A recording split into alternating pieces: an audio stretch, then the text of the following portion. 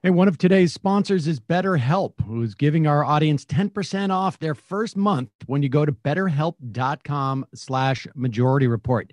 BetterHelp gives you access to your own fully licensed and accredited therapist via phone, via chat, via video, whatever. It's a lot of therapists elsewhere, so have long wait lists. And it can take weeks, sometimes even months before they can see you.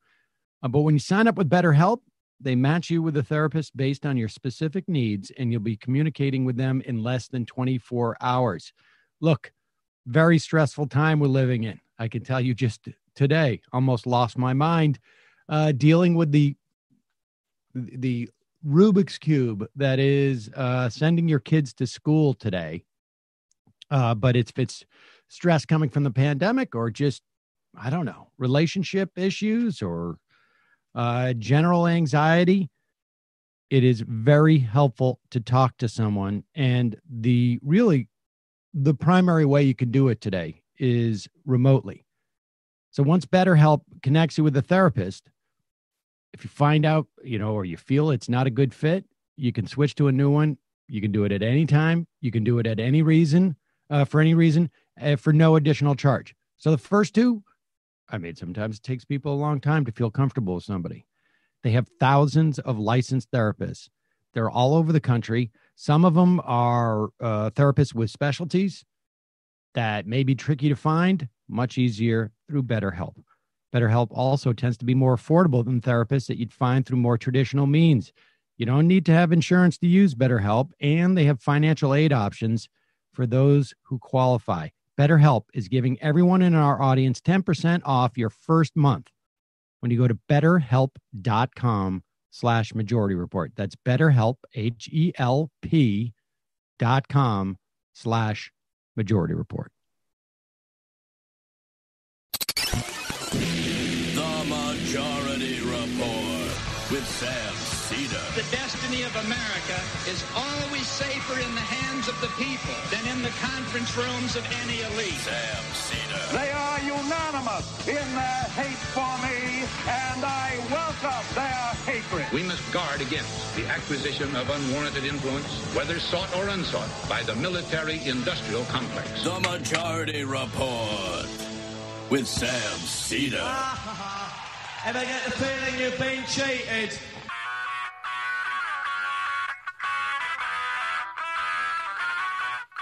It is Wednesday, September 16th, 2020. My name is Sam Cedar. This is the 5-time award-winning Majority Report.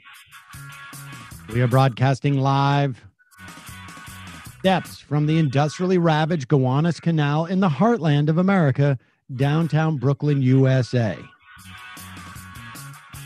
On the program today, Joe Biden retains the lead in swing state polls. Looking at some maybe small voting reforms in Michigan. They may be able to process ballots before Election Day. That could make a big difference. Meanwhile, Trump craters on his COVID response. Fires still raging out west as the 104-year-old record of storms making landfall during hurricane season is broken as the Gulf Coast is slammed. Sadly, in the Delaware primary, Chris Coons wins. That is going to be an albatross around our necks for at least 6 years, ladies and gentlemen. The upside, we're on the verge of electing the highest elected official, the first trans state senator in the country has been now nominated and is expected to win in the general election in Delaware. Democratic Oversight Committee slams Boeing and the FAA over their deadly failures. Breonna Taylor's family wins a settlement, but ultimately no justice. It's corruption and insanity at the Health and Human Services Department during a pandemic. 1 million people lost their health insurance, and that was in 2019. Obviously worse now. And a mom's attempt to get health care for her kids could send her to prison for 27 years. Nancy Pelosi's COVID relief strategy not only failed to help Americans, but now looks like it's going to fail moderate Democrats' re-election chances. Americans think crime in the U.S. is rising, and they are wrong. More on those ICE allegations of abuse and the loss of the temporary protected status for tens of thousands. All this and more on today's Majority Report. Ladies and gentlemen, welcome. Is that, Matt, is that sound, is it dipping? Like, we have this weird relationship, don't we, between the music and me? And someone else said that my microphone has been low. Look, folks, here's the deal. And I say this only because we had a lot of time today, relatively speaking. Otherwise, I wouldn't spend the time talking about this. We're working with this off-the-shelf Zoom. We, and by we, of course, I mean Kyle, have been able to customize it a bit. But ultimately, there's a lot of problems with the way that we have available to us. This is a problem for a lot of things, but we try and do something that's a little more ambitious. We try and do it every day. We don't pre-record the show. There's a lot of shows out there that you see that presumably are running live, but they're not really live. And so that creates other challenges. We, and by we, of course, I mean Kyle, are working on a custom system that is going to deal with a lot of these issues. It's going to be sweet. But so bear with us, apologies. Occasionally I'll get like, I'm a sound engineer and your sound is really, you're constantly, you're dealing with you have deficiencies in your mix. Or I was contacted by somebody like, what are the specs you're using? What are you using what kind of transcoder are you using? What kind of, because I notice your blacks are not crushed and, and it's just like, dude, I take it as a compliment only insofar as that, like, you, sir or lady, or whoever this hypothetical person I'm addressing, you have no idea what we're able to do with so little here. I mean, I feel like our reliability in the face of our tech struggles, ironically, or somehow speaks to our credibility to people. I would agree. I'm not even sure I know what that formulation is, but people know and love our tech problems, I think. Oh my gosh, that wouldn't be MR if it wasn't. That's right. I mean, for the first 3 years of the show, that was basically our forte was our tech problems. That was the strongest part of the program, I thought. Ladies and gentlemen,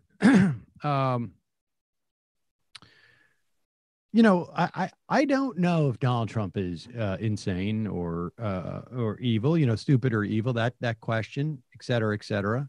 But et cetera, et cetera.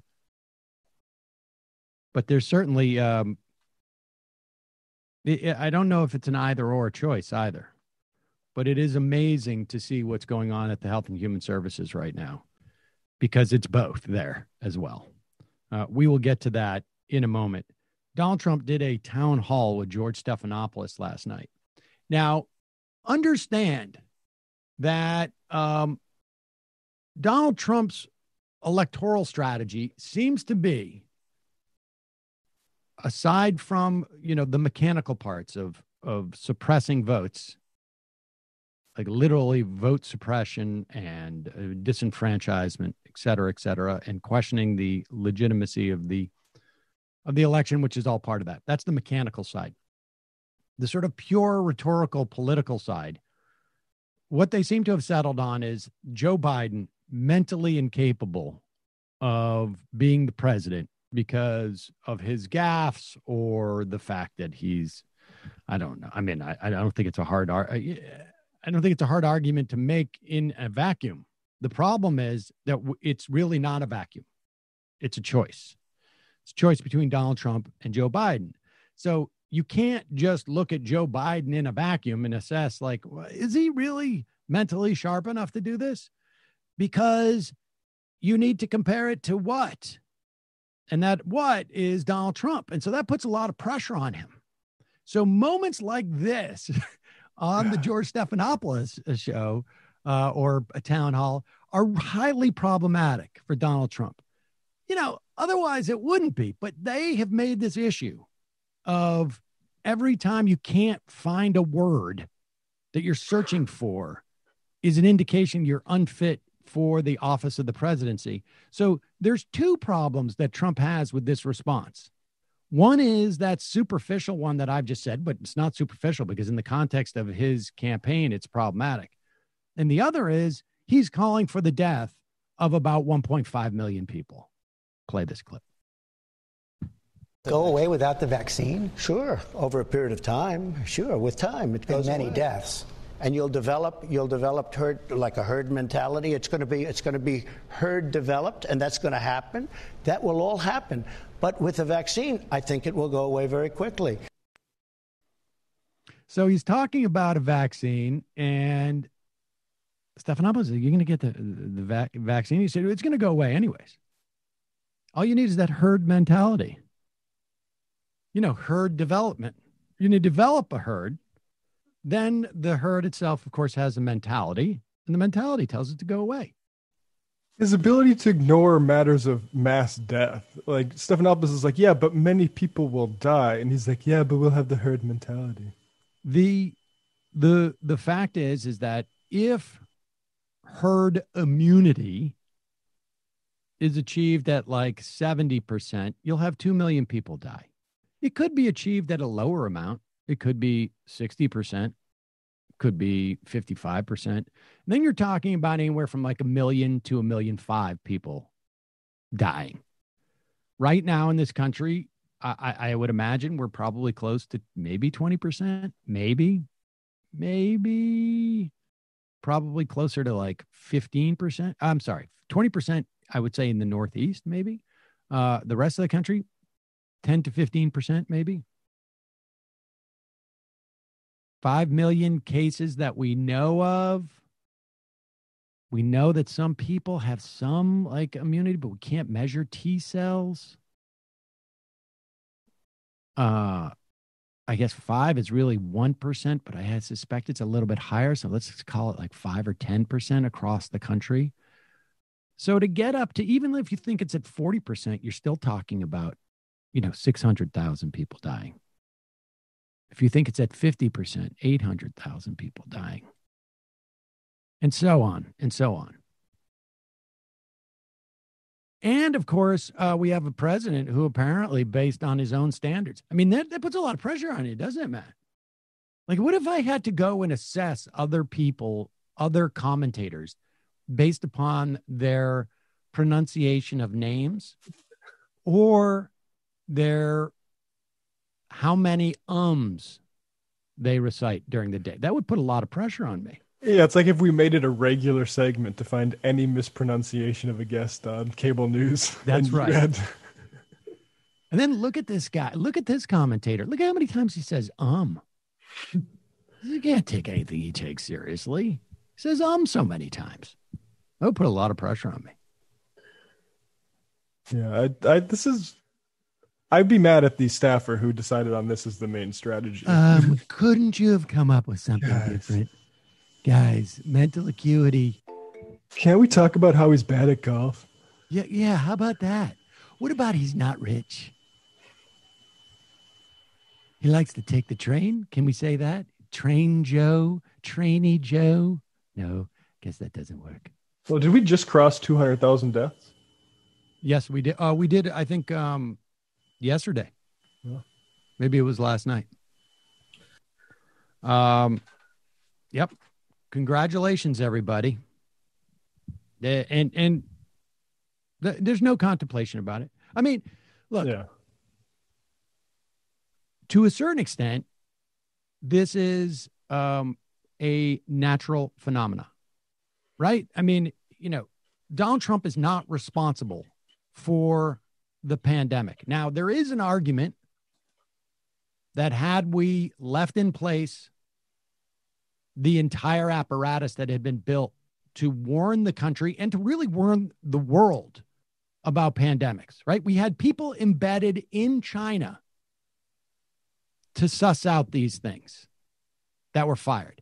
We had a member of the National Security Council who had a whole team that was sitting on the National Security Council as a way of providing some type of early warning system, obviously for the country, but for the world too. Now, it is true that Donald Trump got rid of that. It is a very tough counterfactual to assess. Would that have stopped it? But what we can do is we can look at like a country like Canada. And I think based upon their population and their deaths, and I guess granted on some level, they're a little bit more sparsely spread out. Maybe, I don't know if their concentration really is dispersed differently. But we would have something like 7,000 deaths in this country if we were consistent with what Canada's numbers are.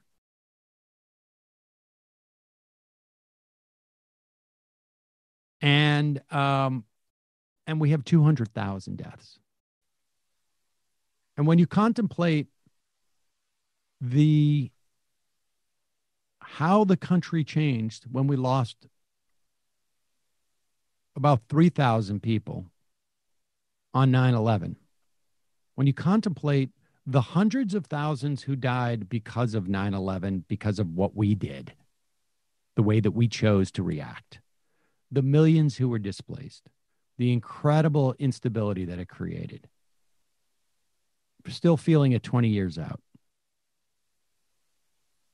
And in 6 months, we have lost 200,000 people because the president didn't want to freak out the stock market. Somehow decided that it was most electorally advantageous to him to deny its existence.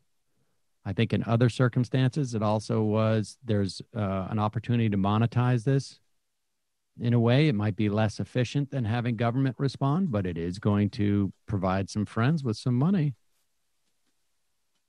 It really is, it is stunning. And it's also just I guess at one point the country just sort of like has to become a little bit callous and inured to it and just sort of, I don't know, how do you, there's a certain amount of denial that seems to be going on. I mean, and I understand it.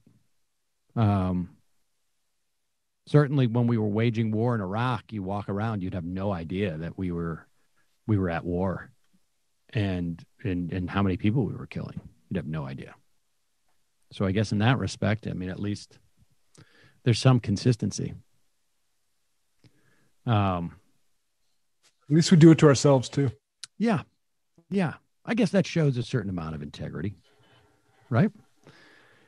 Folks, a couple of ads. There has never been, I don't know if there's never been a better time, but this is a great time to learn something new. Many of us are still in sort of a holding pattern. And this is a good time to learn some new things. And with thousands of options available, finding the best way to learn can be challenging. One of my strongest recommendations, an app called Blinkist. Blinkist is unique. It is powerful. It works on your phone or your tablet or your computer or wherever you get your digital information. It takes the key Blinkist takes the key insights from over 3,000 nonfiction bestsellers. They have 27 categories. They condense them down into what they call blinks. You can read these or you can listen to them in 15 minutes. Read or listen. And now Blinkist also offers its members exclusive original podcasts from top authors, and creative thinkers.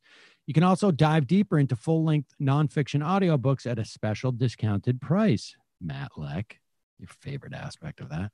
Over 14 million people use Blinkist to deepen their knowledge in topics spanning from self-improvement, management, happiness, much more.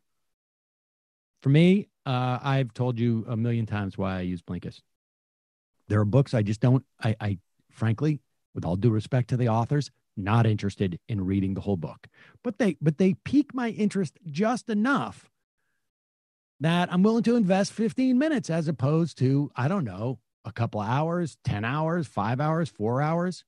15 minutes I can do.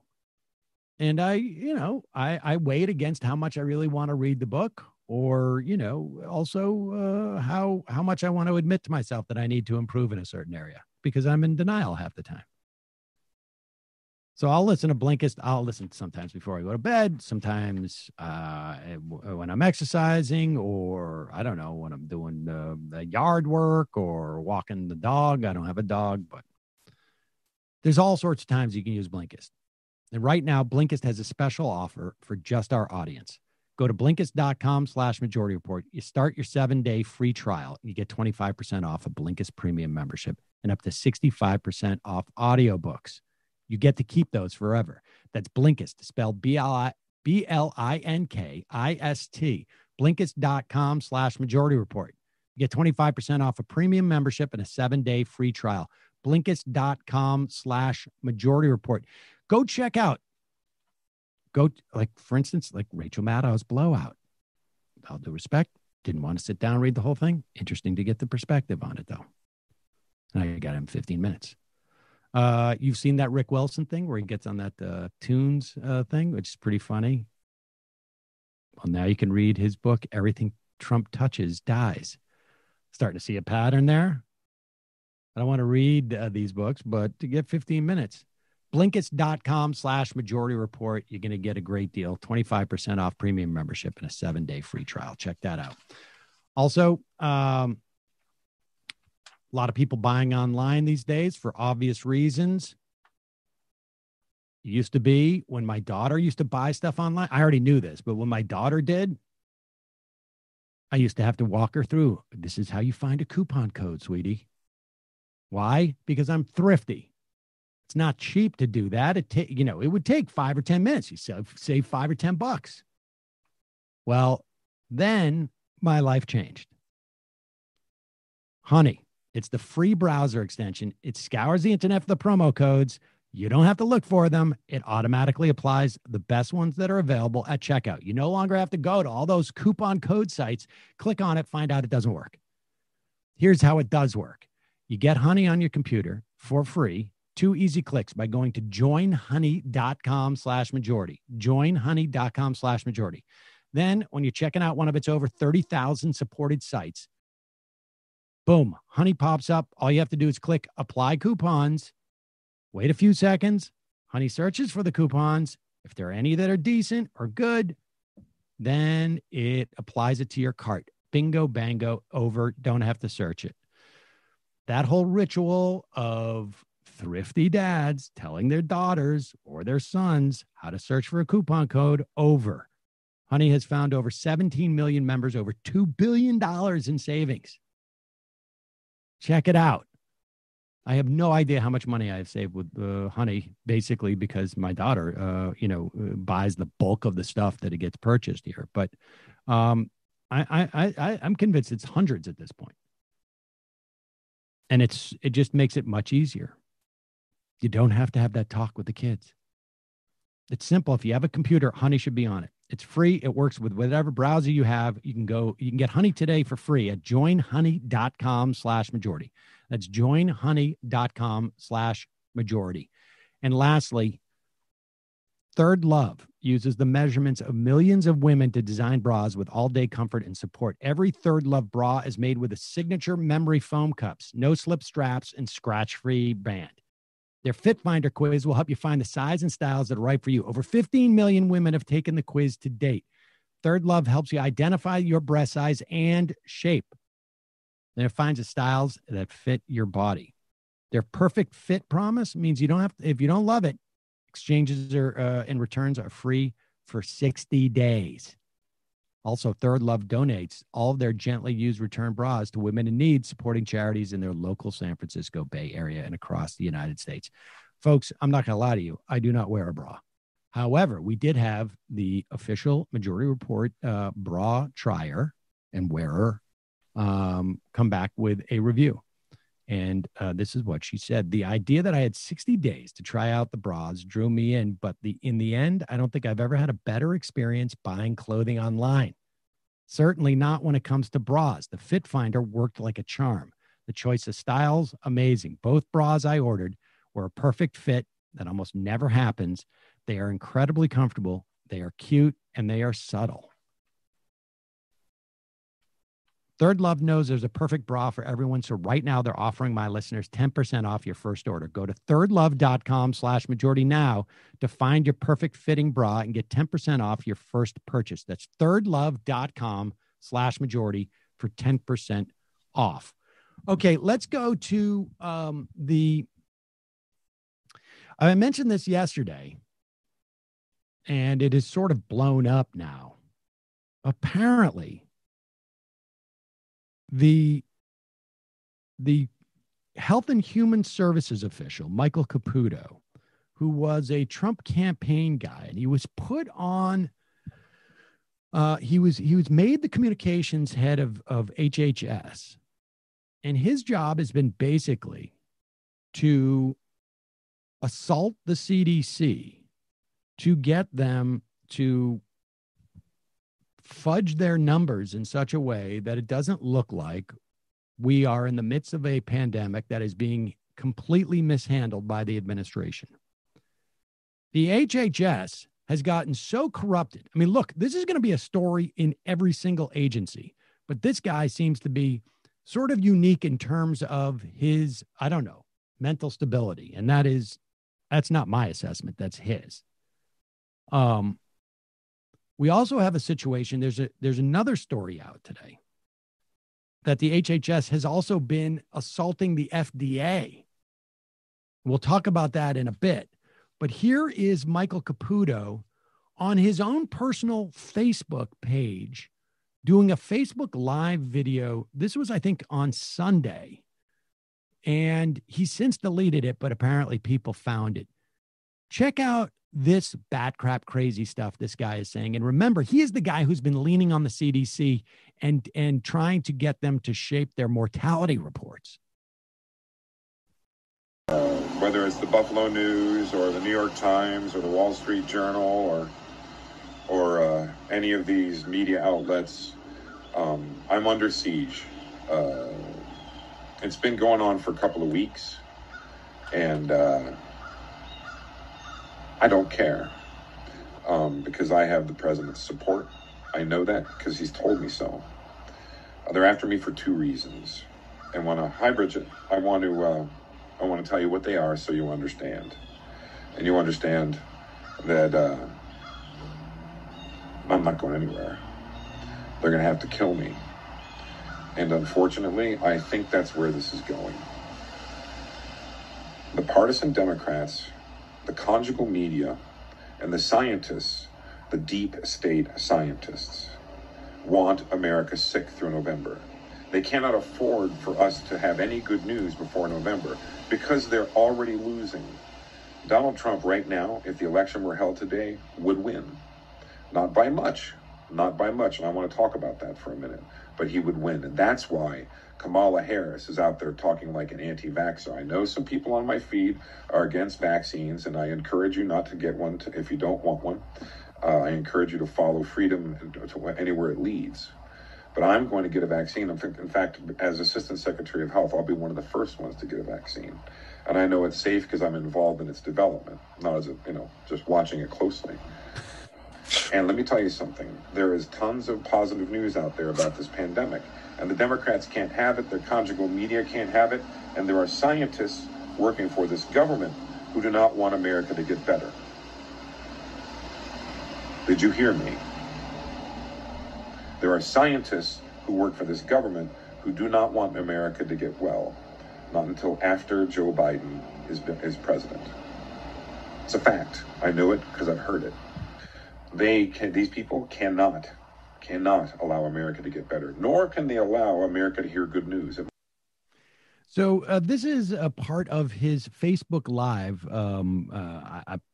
breakdown in many respects that he broadcast on Sunday. He has since taken it down. He referred to during that same video that the Centers for Disease Control and Prevention harbored what he called resistance units that were determined to undermine President Trump. In addition, you saw that he suggested that he could be personally in danger of being killed. And he went on to say at one point, if you carry guns, buy ammunition, ladies and gentlemen, because it's going to be hard to get. This is what he said to his followers. More in this New York Times account. He went further, saying his physical health was in question and his, quote, mental health has definitely failed. I guess he gets points for self-awareness, but I don't know how deep the self-awareness is. Right? Yeah, I think it's pretty superficial. I mean, you can always get tripped up by that. There are people who are very self-aware, but they don't make they don't take the last step. I don't like being alone in Washington, Caputo said. Quote, shadows on the ceiling in my apartment. There alone, shadows are so long. Uh-huh. I shouldn't laugh because it's horrible, but I have to is. because otherwise I would start to cry. Yeah. He's keeping a close eye on the vaccine. Yeah, nice. He's complaining in that video of the fact that nobody's talking about the good stories about the pandemic, yet he also said, you're not waking up every morning and talking about dead Americans. He urged people to attend Trump rallies, but only with masks. He's being somewhat, and he goes, CDC science, quote, haven't gotten out of their sweatpants except for meetings at coffee shops to plot how they're going to attack Donald Trump next. He said there are scientists who work for this government who do not want America to get well, not until after Joe Biden is president. I think you saw that. Now, you should know that Mr. Caputo, who is the communications person for Health and Human Services, doesn't know anything about medical care. He has no medical background at all. He went on in that same video to say, when Donald Trump refuses to stand down at inauguration because Biden is going to refuse to concede, the shooting will begin, he said. The drills that you've seen are nothing, he said.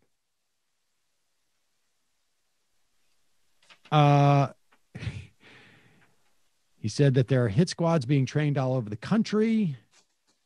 And he said, you understand that they're going to have to kill me. And unfortunately, I think that's what this is going. Of course, Caputo would be high on the hit list, of course.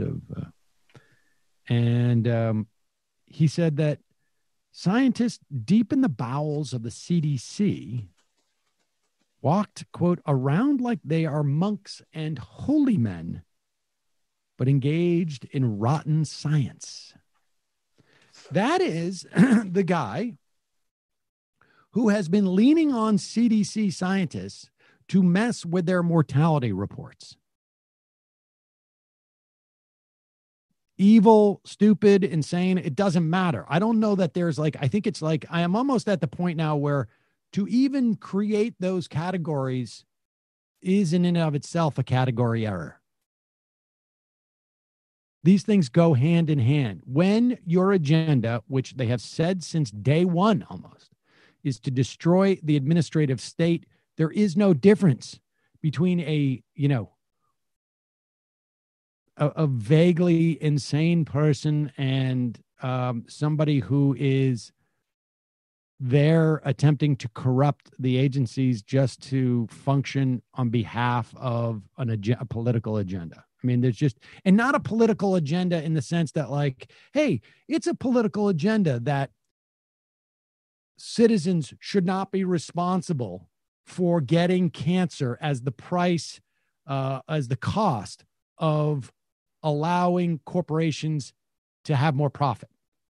You could argue that's a political agenda, and I would say maybe it is on some level, but I'm just talking pure partisan agenda. which is, I don't even care what one way or another what's going on here. It's just like, what makes it best for Donald Trump to get elected? Period. End of story. Meanwhile, Health and Human Services, same department, Secretary Alex Azar, according to the Times today, led an escalating pressure campaign against his own Food and Drug Administration this spring and summer, urging the agency to abandon its responsibility for ensuring the safety and accuracy of a range of coronavirus tests as the pandemic raged. Overriding objections from FDA Chief Stephen Hahn, Azar revoked the agency's ability to check the quality of tests developed by individual labs for their own use. This is according to 7 current and former administration officials with knowledge of the decision. Hey, folks, I know you're not all science people or doctor people, but can anybody think of what might be problematic about pulling back on the requirements that tests for, I don't know, say a novel coronavirus, what the implications of pulling back on assessing the accuracy of these tests as these tests get rolled out? Can anybody out there guess what might be problematic about that? You think you have it, but you don't. You think you don't have it, but you do. The unilateral policy change, which applies to lab-developed tests for a wide range of diseases, included COVID-19, had long been sought by commercial university and public health labs in the name of greater flexibility, but Hahn viewed the move as inappropriate and ill-timed because it removes safeguards designed to prevent inaccurate tests from flooding the market during a public health crisis. Look, in less urgent epochs, the idea that, okay, we're going to have some flexibility. We've established that this is safe, but we don't know if it's accurate, this test. We're going to roll them out because, it's not like it's not a pandemic. The accuracy of the test, we can double check the accuracy of the test. We can base it upon something else. I mean, I can understand the theory behind that. I don't know the science enough to know that maybe in other instances, it might be a good idea to create some flexibility there. But in the course of a pandemic, where everyone is rushing to put their tests on the market, because there's a ton of cash to be made and there's a huge demand for it and desperate need for it, the idea that you're putting out tests that are inaccurate when you have a 10-day, 14-day, 5-day horizon in which you can give this disease to somebody else seems to be the height of stupidity and irresponsibility.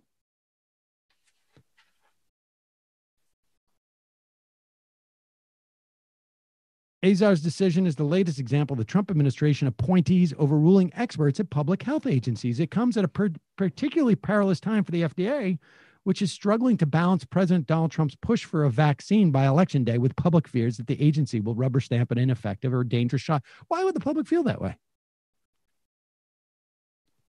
I've never seen such a complete political overruling of the agency, said one former HHS official. It makes me worried about what's to come.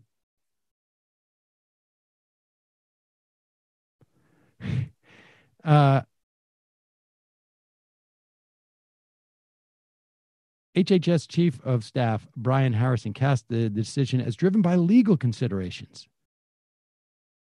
Primarily, it was our lawyers advising us that this review requirement was illegal.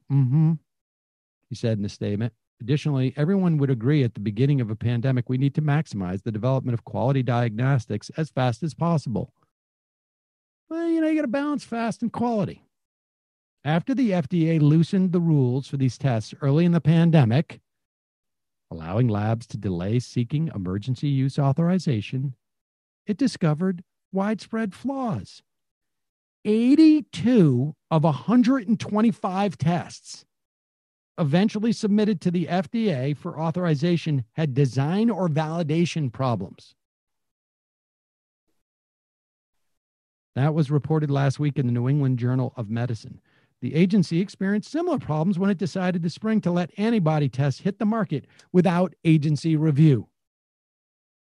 The FDA reversed course in mid-April, recalling scores. Scores is 12. Isn't that? Is that right, Matt? 4 score? I thought it was 20, but maybe 20. I'm wrong. 20. Yeah. I think it's 20. 20. Recalling 20s of faulty or inaccurate tests. 4 score. Yes, 20. So that's where we are with the Department of Health and Human Services. And credit where credit's due. I don't think he did it in the most eloquent or dramatic fashion, but it certainly was appropriate and it's helpful. I know there's a sense of like, who cares about this? But there are people who are going to be aware that there is a problem at Health and Human Services when Chuck Schumer gets to the floor and calls for the resignation of Alex Azar, the head of that department. Over the weekend, there were numerous reports that political appointees at HHS have been interfering with CDC's report on COVID-19, trying to delay, edit out, or halt the release of facts that would have been politically embarrassing to the president. This is not the first time the administration has tried to hide reports and facts that would better inform the American people. Meanwhile, as that is happening, President Trump has pressured HHS to slow the testing down. He's overstated the benefits of certain treatments and pressured the FDA to approve them and accused FDA officials of holding back a vaccine. And too many people within HHS are trying to suppress the science. The Secretary of Health and Human Services, Alex Azar, has not only failed to push back against these outrageous moves by President Trump, he's been almost entirely silent about the chaos and mismanagement in his own agency. In Trump's administration, the most important skill is the ability to stand up to the president and resist political influence. More in an agency like HHS than others, where the health of Americans is at stake. So there it is. I mean, look, the value of that, I know people are going to be a little bit cynical about it. And the value, I'm not going to overstate the value. But there are people who are going to see that and say, hey, there's a problem here. And there is. I mean, there's a dramatic problem here. And it's indicative of what we're seeing in our government across all these agencies. We're just more focused on this right now because we're in the middle of a pandemic. But in the absence of the pandemic, we'd be hearing about what's going on at the EPA. In the absence of a pandemic, we would be hearing more about what's going on at OSHA. Or, I mean, just name it.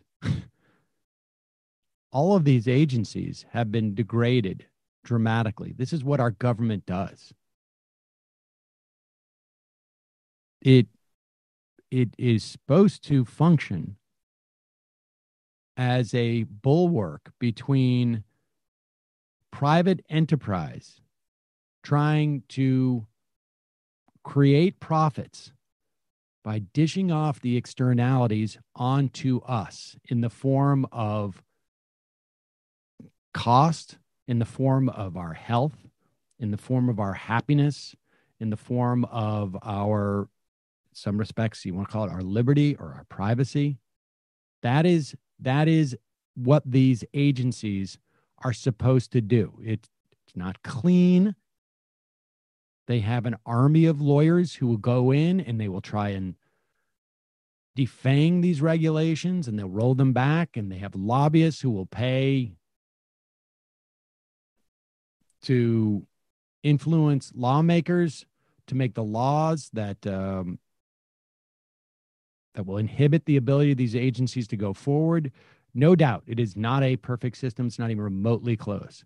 but he is this administration, and this happens with Republicans generally. It's just that they're just completely brazen about it, and our system had no capacity to deal with it. I mean, the guy at Department of Homeland Security has now been deemed to be illegally serving. He is impersonating the chairman of the Department of Homeland Security. I mean, that's basically what's going on there. By a federal judge and by a government agency, the government government accountability agency. And what are they doing at this point? Let's play this clip. This is Don Wooten. I mentioned this yesterday. We don't have a huge amount of public substantiation for what she's talking about, at least in some respects. The coronavirus stuff, I think, is quite obvious because there are some records that will back this up. The doctor that she's talking about has been named. There are 7 immigrants with representation who have backed up her claims here.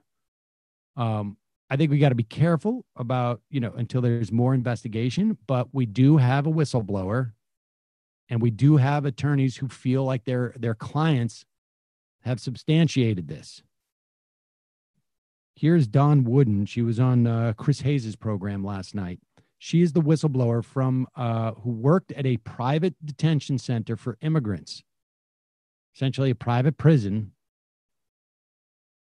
They were providing no protection for these people in terms of COVID. And reportedly, many of these immigrant women were taken to a doctor where they had hysterectomies and were not told that's what was happening, and there was no reason for them. You talk about in the complaint a hearing from women who are detained there, talking about a specific doctor performing hysterectomies, referring to him as a uterus collector. Tell us about how you heard about this doctor and what women said about their experiences with him. You have detained women. I had several detained women on numerous occasions that would come to me and say, Miss Wooten, I had hysterectomy. Why? I had no answers as to why they had those procedures. And one lady walked up to me here this last time around between October of 19 until July the 2nd. And she said, what is he? Is he the uterus collector? Does he collect uteruses? And I asked her, what does she mean? And she says, everybody that I talked to has had a hysterectomy. And you just don't know what to say. I mean, I don't have a answer for why that they would come to me and they would say, is he the uterus collector? I mean, that's where we're at this point.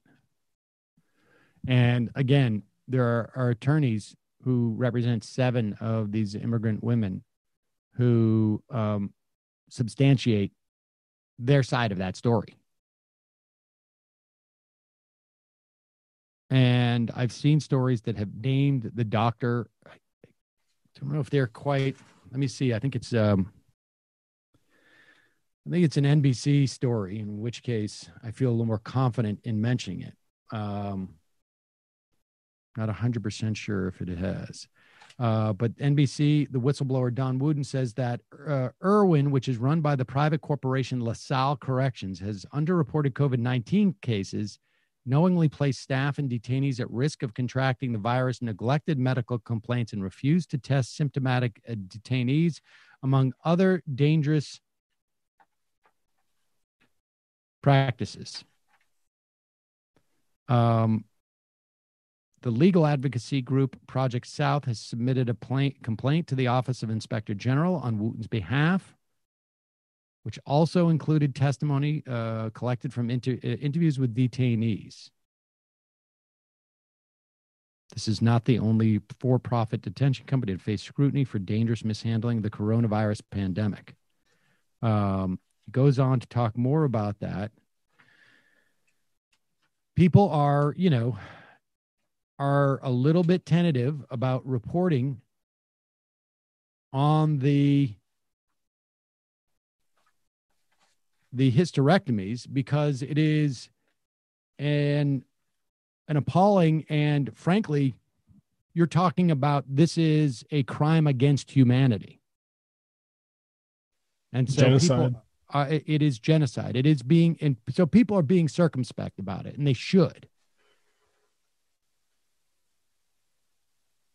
I don't know. I mean, I'm not going to speculate as to, like, I've seen at different points what appears to be the name of the doctor, but I don't know these websites. And so I'm not going to go there. It's sort of, it will get reported out at this point if it is real. And I suppose you can make the argument that, like, this is not something, is it really that far-fetched? I mean, we still have children who have been separated from their parents by the U.S. government, kidnapped by the U.S. government, not returned to their parents. Months, some cases years later.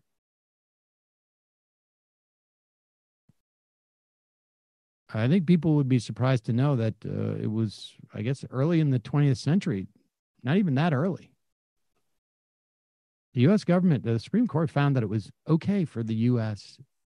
and institutions to provide unconsented to hysterectomies. But this is 100 years later, and you've got immigrant women who are like, why did I have a hysterectomy? So we'll see. But it's disturbing. I wonder if it bears out that that's the case. Is that sufficient? Is that a sufficient difference? I just find it depressing in the context of the debate we had about whether ICE camps, we can call them concentration camps, when that's just what they are descriptively. And that makes me pessimistic for ability to face reality on this stuff, widely anyway. We'll see. I mean, I find it hard to believe this is a wide policy. My guess is, if this bears out to be the case, that what we're looking at is someone is a doctor who was trying to, commit some type of fraud in some weird way. Cash in on it. A billing fraud. But of course, if Don Wooten knows it and reports it up the chain of command and nobody does anything about it, is there really a material difference about it? Right? Does it really have to be a plan that is being executed for it to be heinous and criminal? Or is it enough that it's just like, we don't care what happens to these people? Somebody's making a buck by performing hysterectomies, unnecessary hysterectomies on these immigrants, whatever. I will tell you right now that if it is the case that there is a doctor who this private prison essentially was using, and the doctor was running some type of, I don't know, billing scam, and undoubtedly somebody back at the private prison is getting a kickback, that the right will say, like, this was just a guy who was committing fraud. But when you set up a system like this, where job number one is profit, profiting off of these people as if they are pieces of meat, then of course this type of thing follows. It's unbelievable. All right, we got to take a quick break. Head into the fun half. We have some decent news, I think. I'm trying to see. Breonna Taylor's family got $12 million, and there were some police reforms, but they did not concede that they made a mistake. Louisville. I guess COVID's relief strategy is beginning to fall apart. That's not positive. I guess the upside is just that, only 35% of the country approve of Donald Trump's COVID response. And so that suggests that there's 65% of Americans who are sentient and can be aware of what's going on around them. That is, I guess that's positive, right? Just a reminder, it's your support that makes this show possible, folks. You can become a member by going to jointhemajority.report.com.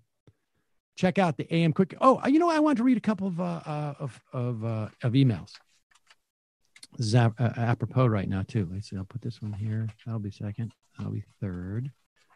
Where'd the other email go? I like this one. This is a good email. Hi, Sam. I wanted to send you an email to you for a long time to thank you for what you do. I decided to sit down and write it today because your show today was so good. The interview with Thomas Frank was extremely fascinating. You had me laughing out loud with the Steve Ducey gaffes.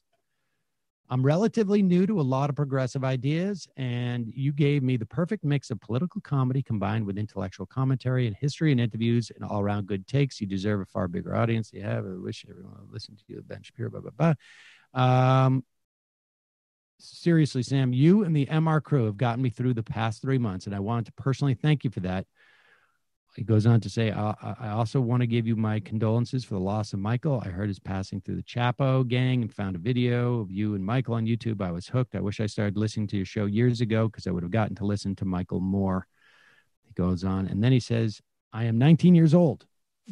So this will be my first presidential election I get to vote in. Even though everything sucks, you've made it me excited to learn about politics and somehow voting for Biden. I wish I was voting for Bernie. I get so excited when the show's intro music comes on. I'm proud to say I have it, the intro memorized. Broadcasting live, steps and steps and steps. And he goes on to say, you are the coolest person in media. Thank you. And wow. Yeah, that is... that's when I started thinking, hey, is this a real email? But no, and he says left is best. 19-year-old folks. 19. Oh, and here we go. AMQ rocks, and also thank you, Matt, for the tip on the smalls. Oh, there you go. There you go. Now you know it's real. Yeah, it's got good taste. And then I got 2 other emails that I thought were appropriate for now. In fact, I think I got a couple more of these.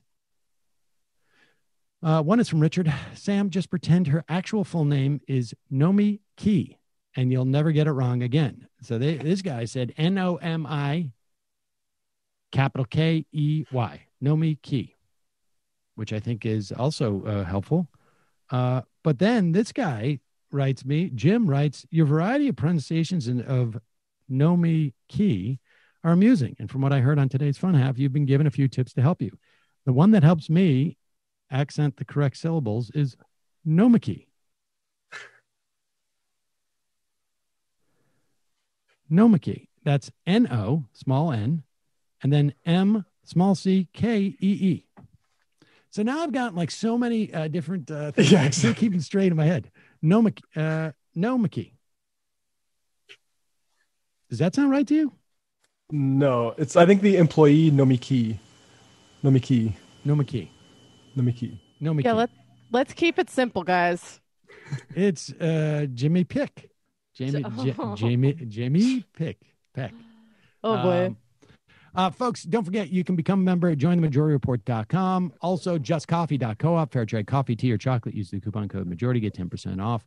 And don't forget the AM Quickie. You can sign up for it at amquickie.com.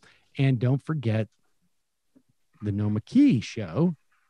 You can find it at youtube.com/the Noma Key Show or at patreon.com/the Noma Key Show. It is on at 3 p.m. every day. Jamie, what is up with you? You there? She go away? Yes, I'm here. Sorry. I was just... What are you doing? Okay, so I don't have a real light to light my face when I'm on camera. So what I do is I bring the lamps from other parts of my house and I put them on the table by my computer. And I forgot to do that today because I'm a little bit sick and not on the ball. Well, there's a really a wonderful noir quality to your camera today. So, what is happening on the Antifada? Well, that's a very good question.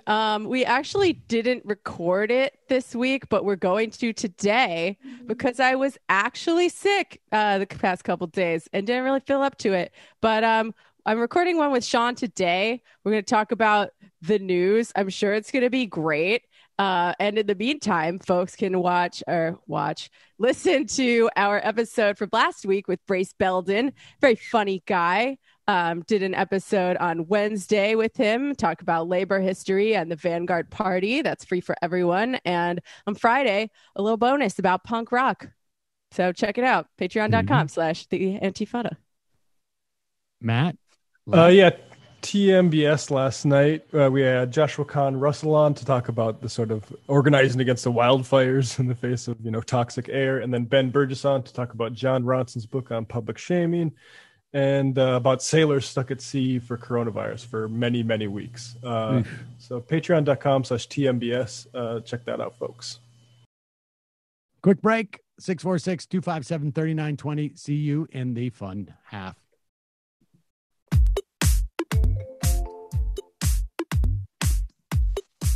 Left is best.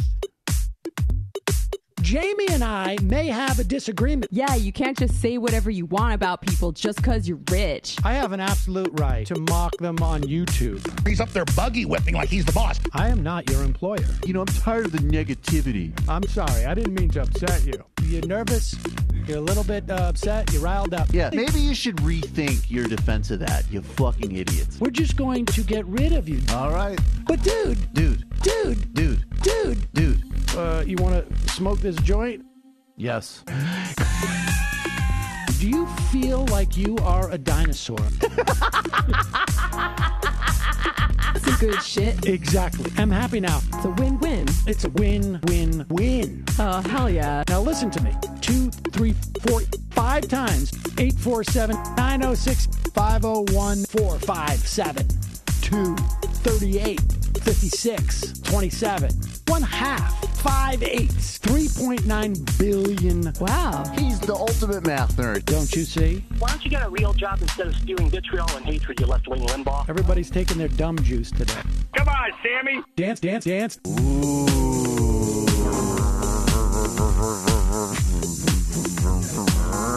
Rand Paul. I had my first post-coital scene with a woman. I'm hoping to add more moves to my repertoire. All I have is the dip and the swirl. Fine, we can double dip. Yes, this is a perfect moment. No. Wait, what? You make under $1 million a year. You're scum. You're not paying. Excuse me? Fuck you, you fucking liberal elite. I think you belong in jail. Thank you for saying that, Sam. You're a horrible, despicable person. All right, gonna take a quick break. I want to take a moment to talk to some of the libertarians out there. Take whatever vehicle you want to drive to the library. What you're talking about is jibber jabber. Classic. I'm feeling more chill already. Good. Donald Trump can kiss all of our asses. Hey, Sam. Hey, Andy. You guys ready to do some evil? Hitler was such an idiot. That guy might be a Nazi. Agree. No. Death to America. You. Yes. Wow. Wow, that's weird. No way. Unbelievable. This guy's got a really good hook. Throw our hands up. Ooh. Wow. But Sam, I gotta get off. No worries. Let's. I want to just flesh this out a little bit. I mean, look, it's a free speech issue. If you don't like me, Hey! Shut up! Thank you for calling into the Majority Report. Sam will be with you shortly. So I was struggling for some positive news before, and like I said, Michigan, I think a court there, or the Michigan Assembly, I think, is voting on a bill to allow for the processing of ballots before Election Day. They can't count them, but they can get them into a sort of they can put them in the get them in loaded up so that they can be counted on Election Day. taken out of the envelope, kept in the sealed envelope, that type of thing. That's good because if Michigan can come in with a result on the night of the election and it is in favor of Biden, that would be helpful. Ohio, apparently, a judge thwarted the Republican plan to allow only one ballot box in each county. Sort of arbitrary. One county, one box. That's all you need. Simple. Yeah. Simple plans are always the best. Oh, yeah. Those are, keep it it simple, stupid. Here is Donald Trump and George Stephanopoulos. And here's Donald Trump. I had a little conversation with a buddy of mine last night, and he's like, I don't think the Woodward tapes mean anything. And it's possible. It's not an unreasonable assessment, but it is the reality is it has chewed up amount of time. It is just less time that Donald Trump has to try and suppress, again, politically, not mechanically, Joe Biden's votes every moment that he has to do that. Now, we also have data that shows that his support on COVID, at the very least, has dropped in the wake of these things. So I suspect that it actually has meant something. But in this era, who knows what means anything? But here's George Stephanopoulos and Donald Trump at the town hall last night, minus the town, talking about coronavirus and the increasing amounts of death that we are experiencing. So I feel that we've done a tremendous job, actually, and it's something that I don't think it's been recognized like it should. But when you look at our testing, when you look at our swabs, when you look at our ventilators, when you look at what we've done with hospitals, and we've made a lot of governors look very good. And now some are in a shutdown and some aren't. We'd like to see it open up as soon as possible. But we're very proud of the job we've done, and we've saved a lot of lives, a tremendous number of lives. Mr. President, you mentioned a number of things. So let's talk about the mortality first, because you said we're doing better in mortality than other countries. But here's this chart right here. It shows the United States is right here. This is number of deaths per million residents. Here's Western Europe here, Canada, way down there. We're not at the top of the list. The excess mortality rate is among the best in the whole world, George. I mean, I can show you. There's a chart that just came out a little while ago. Why? Excess mortality rate is compared to Europe, compared to other places, it's about 25% better. In one case, it's over 60% better. And we also have a very big country. We're talking about a lot bigger than most countries. When you look at testing, just as an example, when India does 40 million less tests than us, they have 1.5 billion people. China, you don't get the accurate numbers out of China, but China, they lost a lot of people. They just don't say what they lost. We have 4% of the world's population, more than 20% of the cases, more than 20% of the deaths. Well, we have 20% of the cases because of the fact that we do much more testing. If we wouldn't do testing, you wouldn't have cases. You would have very few cases. As you know, Dr. Fauci says well, most of these are actual cases. Well, Dr. Fauci said we've done a fantastic job. He just... Oh, now he's talking about Fauci. He doesn't address the fact that we also coincidentally have 20% more deaths. Now, how is that manufactured? And when he's talking about excess mortality, I would love to see those charts, because excess mortality, the fact that we're beating people by 25 or 60% on that, I mean, it's hard to know what he's talking about, but that sounds like not a good thing. Like excess mortality, to the extent that I understand it, and it's hard to know what he's talking about here, would be a chart that compares March, let's say 2019 to September 2019 to March 2020 and September 2020. And you could assess how many more deaths did we have during that 6-month period versus the year-over-year numbers, essentially. And then you would go back to 2018, you go back to 2017, 2016, and there's a pattern, right? We have the number of deaths we have each year in the United States is fairly static. At certain, you could chop it up in terms of localities, you can chop it up in terms of time periods. But it's fairly relatively static. When you have a big year-over-year jump in mortality rates, it begs the question, why is that? When you're in the midst of a deadly pandemic, the answer is pretty obvious. It's probably the pandemic. And if we have better mortality, excess mortality rates than other countries, that's a bad thing. Oh, well, don't forget all the deaths of despair from the people who were forced to practice social distancing or wear a mask. You know, those count too. Those are in the Democrat side. Those would count in excess deaths, wouldn't they? They would. I mean, what you wouldn't be able to do is you wouldn't be able to disaggregate, you know, like, okay, maybe suicides have gone up in this instance. We don't know that, but it's conceivable. At the same time, car accidents probably would drop in that same 6-month period because people were not traveling at all for the, March, April, May. They weren't driving as much. Yeah. So deaths from the normal flu too, I imagine, would drop in this scenario. That's correct. I would assume.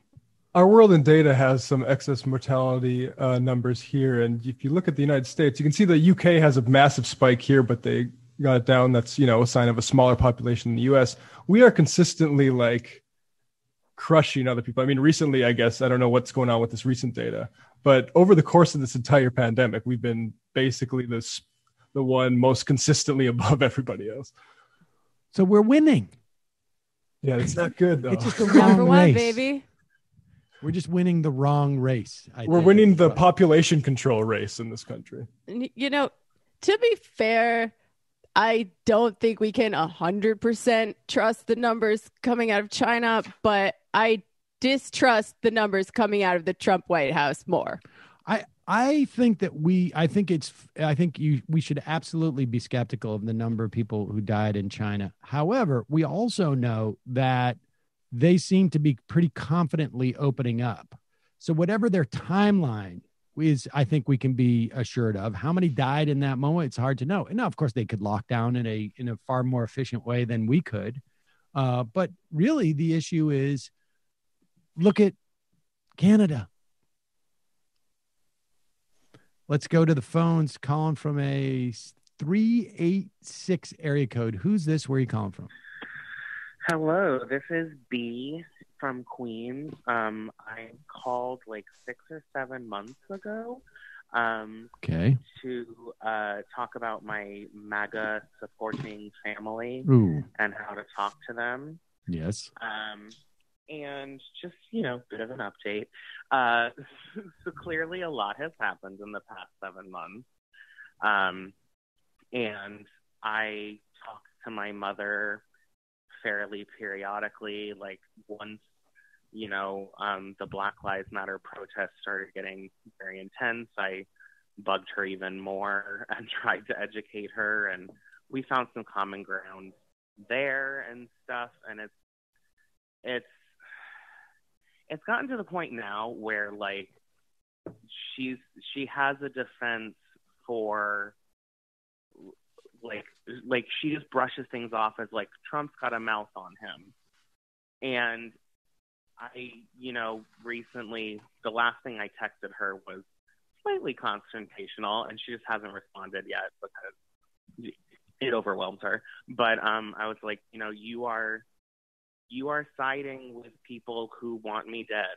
The president, in no uncertain terms, said that there needs to be retribution for what, quote unquote, the left is doing, when we can clearly see that the right is the one agitating. And we've got lots of data saying that the majority of terror in this country is being done by far right groups. Well, that's what the DHS says. Yeah, if you want to believe Trump's Department of Homeland Security, right?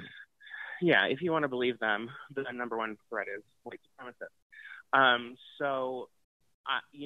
But we're at a point where, I was hoping to get through the 19-year-old who's voting for the first time. Well, tell me, wait, I'm curious though. I'm curious.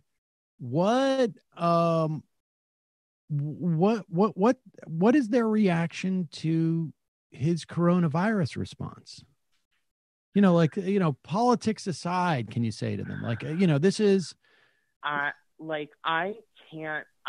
just don't talk to my sister at this point, because over this past several months, every time I express any sort of concern about coronavirus, she's like, oh, well, it's not as bad as they're saying. And I use her Prime account to order groceries here, and saw that she recently got a Trump train shirt and a Trump 2020 shirt and Trump sweatpants and Trump hats. And she is drinking the mother effing Kool-Aid.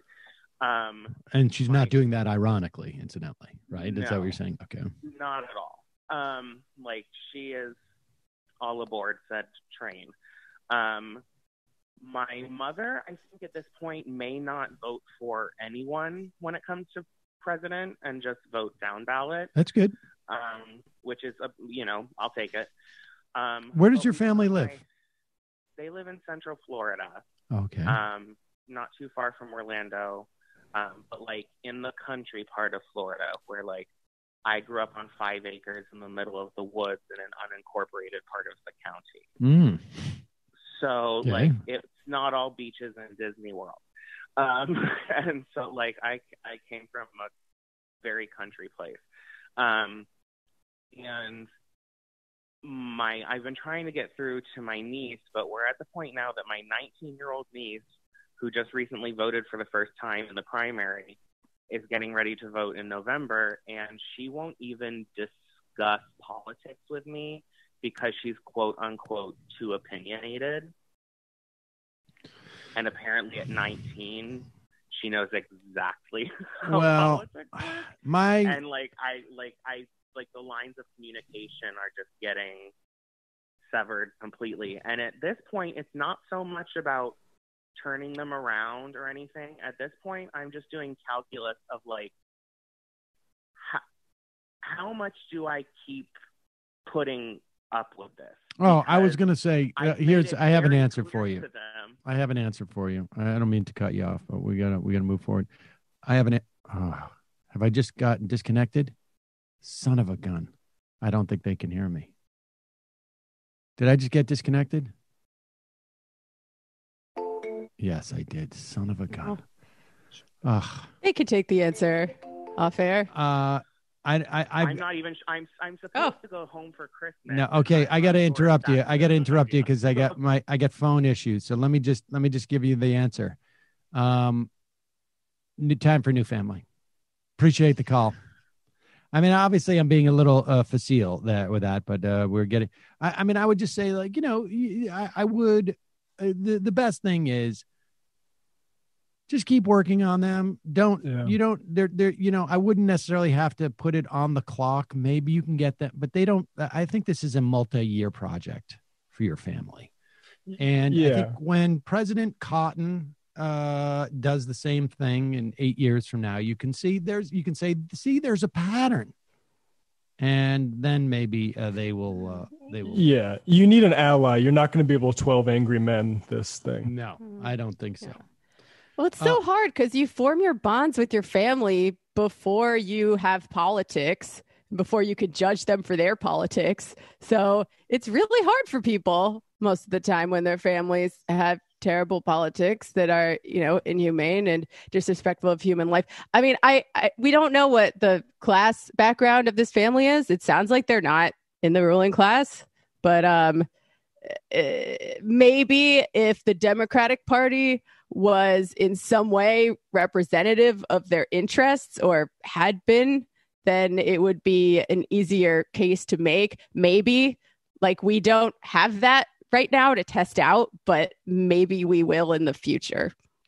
I am increasingly of the mind that there is going to be a significant percentage of the country that are going to be unreachable in terms of being at least offered any of these type of reforms. And even then, even if they're experiencing them, are going to be reluctant to change their attitude towards these things. I mean, let's put it this way. We know that the Democratic Party is responsible for Social Security and Medicare, right? We know this. These are both wildly popular programs. The Democratic Party, for an extended period of time, sort of lost touch with the idea that they were associated with Social Security and Medicare. And recently, if you're not poor enough to get Medicaid and you're not old enough to get Medicare and Social Security, you don't really care about that. Well, that's true. I mean, you may not be aware that it's there for you, and you may not appreciate it because it's not in your hand at that moment. But I mean, I'm just talking about the cohorts that do get it, right? Paul Ryan got Social Security when his father died. There are millions of people who are now getting Medicaid. There are millions of people who are on Medicare. Medicaid pays for 2/3 of the people in nursing homes in this country. They have kids, adult kids, who may not be eligible for Medicare yet, but they certainly know the implications of Medicare being, taking care of their parents. And I think off the top of my head, recipients of, let's say, Medicare and Social Security, older people, Biden's doing better with them now than Trump has, but they certainly voted for Trump, I think, last time. And now part of that, I think, is a branding. Part of that is that the Democrats didn't get it. So, but I don't know that there is a relationship between the fact that they are getting the most beloved government programs and their willingness to vote. I mean, I think that the Democrats should offer these things. And I think maybe arguably long time, it is over a long period of time with a certain amount of consistency, it will help. And maybe the reason why Democrats tend to get more votes, period, rather than win electoral votes, at least on a presidential level. And they get more votes actually in the Senate too. It's just that the Senate is devised in such a way that less votes.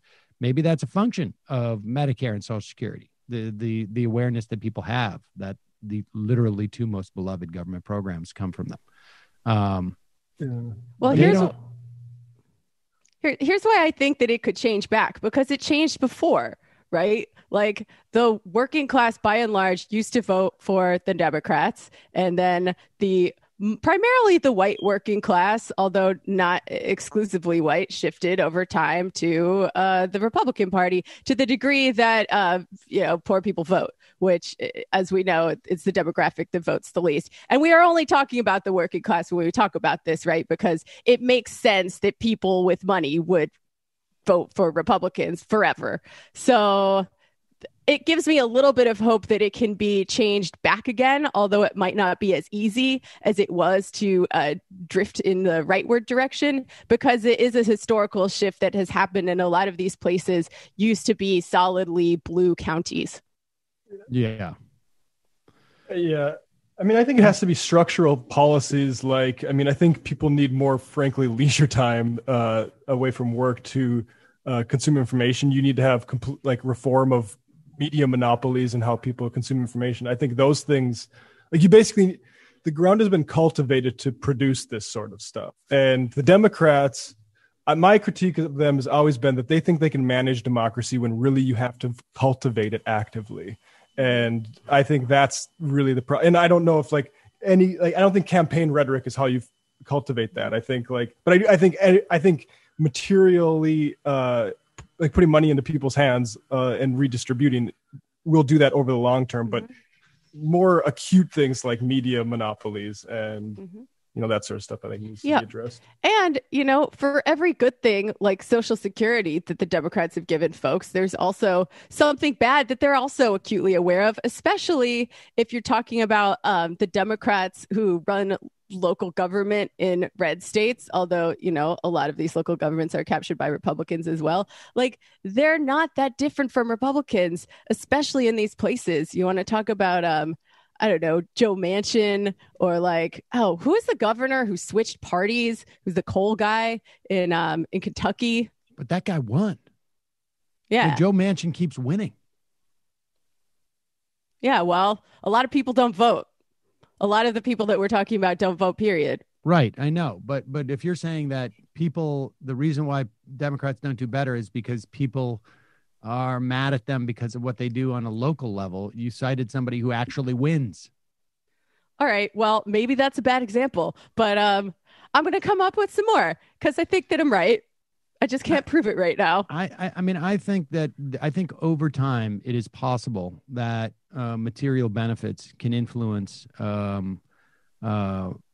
people's sort of like ideological foundations or reach through the media environments and sort of like localized, and by localized I mean like their family environments that they're issued in. But I think there's a big rural urban divide. I think there is a big sort of we went through this yesterday with Thomas Frank. I mean, I am increasingly skeptical that that there is value in pursuing a lot of these votes. I think that we do better, trying to get people who don't vote out to the polls. We've seen the disparity between 2016 and let's say 2012. And the question is, how do we motivate those people? And it could be by offering more material benefit. But I just think that, I'm sorry, if you're voting for Trump right now, I just think that the attempts, I'm not saying that you should specifically, I don't know what write them off means, actually in practice, but I think that there's limited value. The return on investment is pretty low in terms of what you'd have to exert to get these people on board. I think that is sort of permanent to American politics too, right? Yeah. You look at that book we had, that Nut Country by Edward Miller, talking about Dallas when Kennedy went there and got shot, basically, and how insane it was. Sects of insane ideologies are not new to this country. I mean, think of the lost cause myth and how widespread that is, right? I mean, that is that is the issue. And I think we got I am here, and I think this is accurate. Disco Stu, can we stop saying the working class voted for Trump? It's simply not accurate. White people, rich and poor, voted for Trump. Poor people voted for Clinton. Poor people chose Biden over Sanders. Denial does not help progressives. That is accurate. If you want to look at the clear determinant factor in terms of Trump's support, it is white. The best way to find out if somebody supported Donald Trump is to ask three questions. What are you white? What do you make in terms of you make a lot of money? Or where do you live? And if you live in a rural area and you're white, you probably voted for Trump. If you live in anywhere else and you're white and you make a lot of money, you probably voted for Trump. That's true, but I would only add that if you're trying to see if someone voted or not, you would ask them different questions, and those questions have to do with the number one thing, their income. And as we know, the poor and working class in this country skews non-white. Yes, no, I agree. And, it has vexed people for a long time. How do you get people who are on Medicaid to vote? And I think, part of it is there's a lot of obstacles that are put in the way of those people voting, which make it much harder than, other people. And those obstacles range from no polling places to can't get the day off from work to no care for the children. No fixed address. I mean, there's a ton of different of elements. But yeah, I guess. Think both my point is specifically in terms of those Trump voters. The figure that keeps resonating with me is I can't remember what book it was. Identity Crisis. 50% of whites without a college degree thought up until 2008, when Obama won, thought that the Republicans were to the left of Democrats on race. 50% of non-college attending whites thought that the Republicans were to the left of Democrats on race in 2008. That is still the vestiges, and I would imagine many of those people come from the South, where that was just sort of the heritage. That's why Democrats the South were virulently racist. That's why it was Bill Clinton and Al Gore, right? I mean, I feel like to kind of maintain that appearance. Yeah. Well, better late than never, I suppose. I don't know. I think there are material. I don't think it helped Democrats necessarily. Yeah. Well, at least they know. At least they know what's going on. I don't know. I mean, I think the material barriers to voting for poor and working class people are very real. But it's hard to fully disaggregate them from the policy or ideological barriers, right? Because these are things that affect people's material lives, and they're going to need a lot more than Medicaid in order to A, have more ability to vote, and B, have more of a desire to vote, right? Yeah. Going back to that report that, was it Matt Taibbi did on how a lot of people who don't vote, there are real barriers to voting that are like, can't get to the polling place or whatever. There's also the fact that a lot of people don't want to vote. And those two things are connected. There was that Stan Greenberg thing about Wisconsin healthcare. People upset about premiums, basically. I mean, I think that's the sort of thing that is important, that Democrats need to start doing. The irony is that much of what happened in 2011 with Walker was a full-on assault on WisCare, which was the Wisconsin healthcare system. Right, but a lot of that is that's in that built a resentment towards like public employees and stuff, basically. Yeah. Like the failure, like if we just took healthcare off the table, then a lot of that resentment wouldn't have been there. Let's go to Brian Kilmeade on Fox and Friends, because Donald Trump is just not getting the credit he deserves, says Brian Kilmeade, for a Middle East, I mean, I put this in quotes, peace deal. The reason why I put the peace in quotes is because these countries were not at war. And they had basically normalized relations unofficially for years. Israel and the U.A.E. and Israel and Bahrain.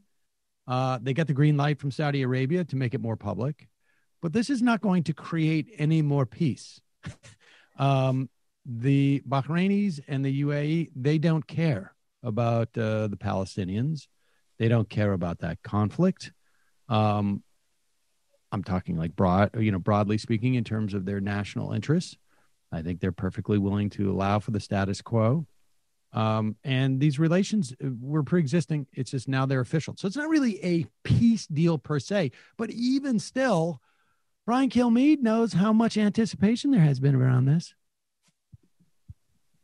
The fear of Iran and their terrorist activities. It's the worry that America was leaving Israel and focusing on Iran that set the groundwork for allowing guys like Jared Kushner to get in there and say, listen, you know Israel's not your problem. I know there's trade going on. I know you're exchanging diplomatic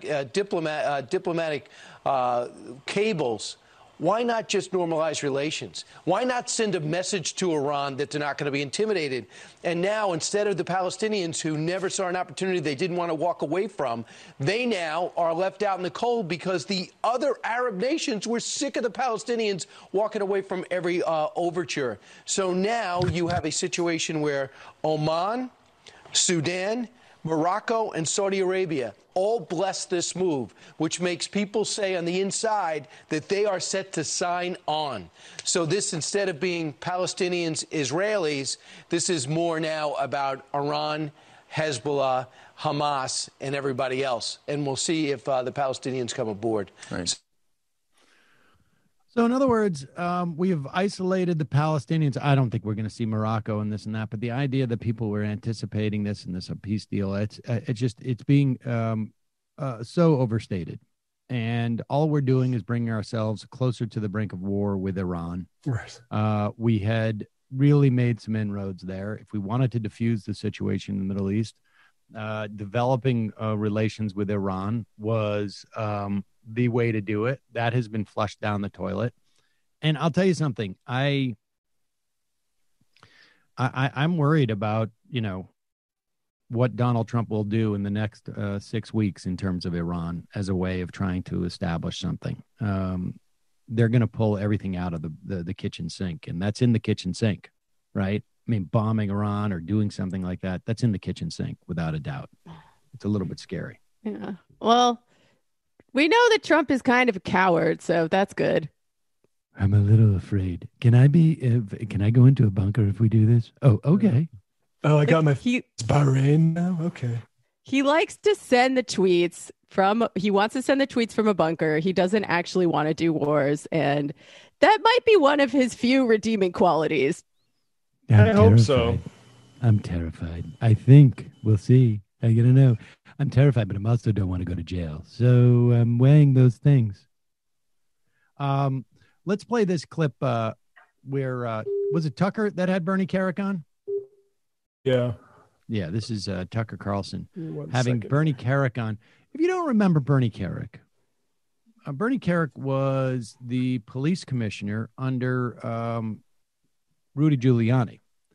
And when George Bush was looking for a head of Department of Homeland Security, Giuliani said Bernie Kerik. And then they had to vet Bernie Kerik, and they got away from him very, very quickly. We found out why. They claimed at the time it was because of a nanny problem. He wasn't paying his nanny and giving them Social Security, which was things were so quaint back then when that was not celebrated, like the gig economy that it is today. But it turns out that actually he was receiving a lot of gifts from people who happened to be mobbed up. He had no idea, and he ended up going to jail. But let's, by all means, have this guy be our moral authority.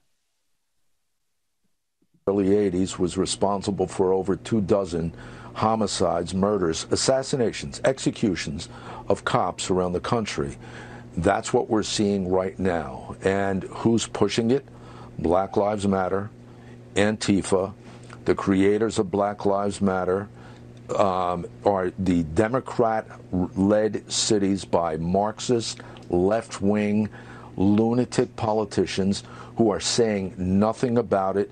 When you listen to what was said, especially by that mongrel thug that found it entertaining that these two had been shot, and you listen to the Democrats talking about reimagining the police, well, reimagine this. Reimagine that your communities where they are systemically slaughtering black men and women, how about the men in those communities have chivalry and respect and discipline where they're not basically slaughtering their own, and you're holding them accountable? Because that's what's going on, and nobody's doing anything about it. They all find this entertaining. The bottom line is, for all those people that's voting for the Democrats in those cities and voting for Joe Biden. Right. We don't need to hear anymore. I mean, obviously, he goes on to say that you shouldn't vote for Joe Biden because the black men in these communities don't have the chivalry that they should have. Oh, one other thing about Bernie Kerik that I thought was also very chivalrous that people should remember. When 9/11 happened, and for those of you who are too young to recall this, it was reported at the time, I think it was Wayne Barrett who reported this. Rudy Giuliani was given the option, I think it was by Bratton, and actually really pled with, to put his command center in Brooklyn. Because it would be the safest place for it to be in the event that there was, let's say, a terrorist attack or some type of natural disaster in Manhattan. Rudy Giuliani did not want to do that. He wanted to put it into World Trade Center Tower 7, the command center. And the reason is because he was having an affair and wanted a crash pad. And so he ended up using that as a crash pad for the affair that he was having at the time. Now, of course, there was hundreds, maybe thousands of gallons of diesel fuel in World Trade 7. And because, of course, you needed a command center to be able to function without power. And so it needed to have a massive generator that could take care of itself for a long time. The other little known fact was there was, after 9/11, And of course, that's why they couldn't get to the command center. And that's why there was a breakdown in communications. It's impossible to sort of calculate how many first responders were lost because of that breakdown in communications. But after 9/11, there was an apartment that was essentially the use of was donated to the city for the sake of workers who were basically walking the pile, as they say, in 9/11, looking for survivors, cleaning up, combing through the ruins. And Bernie Kerik, just because, that seemed to be what was happening in his crew, he used that apartment for his own purposes to maintain his affair with Judith Regan, who was a right-wing publishing sort of, I guess, magnate, or I don't know, I don't know what you would call her, but she was the publisher of Regent, I think it was, and they would publish all the right-wing things, and he was having an affair with Judith Regan, and that's what they used that apartment for. Sorry, workers combing through the pile. We're having our affair. We can't be bothered to get our own apartment. This one will work. So the guy getting on there and telling black men that what they need to do is become more chivalrous is just beyond the pale. I guess maybe that's what he meant. Is that chivalry? Jamie, let's say you're dating somebody and they say, hey, I have access to a free apartment that's actually supposed to be for rescue workers for this horrific tragedy that has befallen. I get access to it. And would your response be, finally a man who knows the chivalry is not dead? I mean, yeah, you kiss enough frogs, you find a prince. Honestly, you imagine chivalry in the Middle Ages. It's like, hey, I'm a knight. I got a crash pad in the Tower of London. If you want to come up there and join me. So maybe he's right, actually. Maybe he's a very chivalrous guy. Oh, well, then fair enough. 9/11 was a very scary time, Sam. I think you'd understand if you were there. That is true. I would have a better sense of that at the time. Were I there? Let's see what else we have here. This is interesting.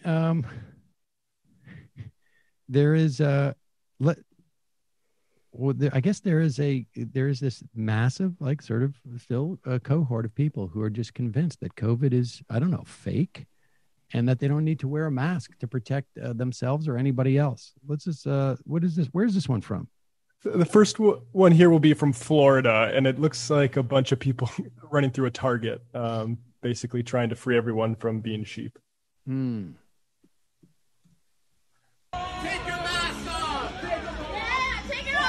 Fucking idiot.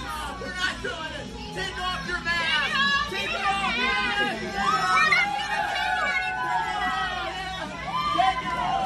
it off. We're not stopping you. Yeah, we got someone. Take it off. Look at these kids. Let me give you an example. Bunch of college kids. That is really sweet. Matt, why don't you Google the wedding that took place in Maine? 7 people died from the 65 because 65 guests went there and they got into a church. I think there were hundreds of people who contracted COVID out of that get together, and ultimately 7 of them died. It is a Maine wedding reception now linked to deaths of 7 people who didn't even attend. Jeez. What do you like? How long it would take you in the context of that marriage to think about your wedding and know that 7 people died as a function of that reception that you were so adamant about? I mean, some people almost died at my wedding reception, but that was due to their own bad choices. That's probably true. Yes. I mean, look, wearing a mask is a pain in the ass. It's creepy. It's uncomfortable. And this is a really crappy time. But there is something so disturbing, and Florida. There was I saw video footage the other day of a cop going into a I don't think this was like an off-campus housing, and there was like 3 or 4 guys, college students, sitting on the porch, and they had like 15, 20 people in their house. It was a big house. I don't know if it was a frat, but it sort of like had that quality about it. So the cop's like, look, guys, you're not supposed to do this. And you're supposed to, 10 people is the max. And the kid's like, oh, I'm sorry. And the cop says, give me your ID. I'm going to run it. He comes back out of the car, and the cop says, do you have COVID? Because it's coming up that you have COVID. And he says, oh, yeah. Yeah, no, I tested positive. And the cop's like, you're supposed to be quarantining. He's like, well, I'm not leaving the house. And the cop's like, but there's 25 people that you've brought over into the house. What's the story with those guys sitting on the porch? Oh, they all have it too. And what about the 10 or 15 people that are in the house? And the cop is just like, he doesn't even know how to react to this. This level of like, I don't know if you could call it stupidity or just like this ignorance and this sort of just fundamental lack of understanding that we are connected as people. And I think that is what's really dangerous about those people walking down that aisle in Target. I don't know if somebody's going to catch COVID there, but it is basically just a way of saying, like, we don't care. Like, we're not willing to do anything for the sake of the community, for the sake of people we don't know. Like, we're so totally just islands unto ourselves that literally we can't even pass germs. No. Do you think those people think that it's real? Because if they think it's not real, then it's a whole different calculation. I don't know. I don't know. Like, I don't know how you would come to the conclusion that it's not real. 200,000 people have died. Now, I guess maybe you could say that's not real. I don't know how people say that the earth is flat. I mean, look, I don't know. Do I know that the earth is round? Can I say, look, I can show you I can show you the bent. Like, I don't know. I mean, there's been a substantial amount of scientific consensus that the world is round. And so that's what I buy into. But I can't, and I do that. I buy into that consensus because, like, I have a certain amount of faith in,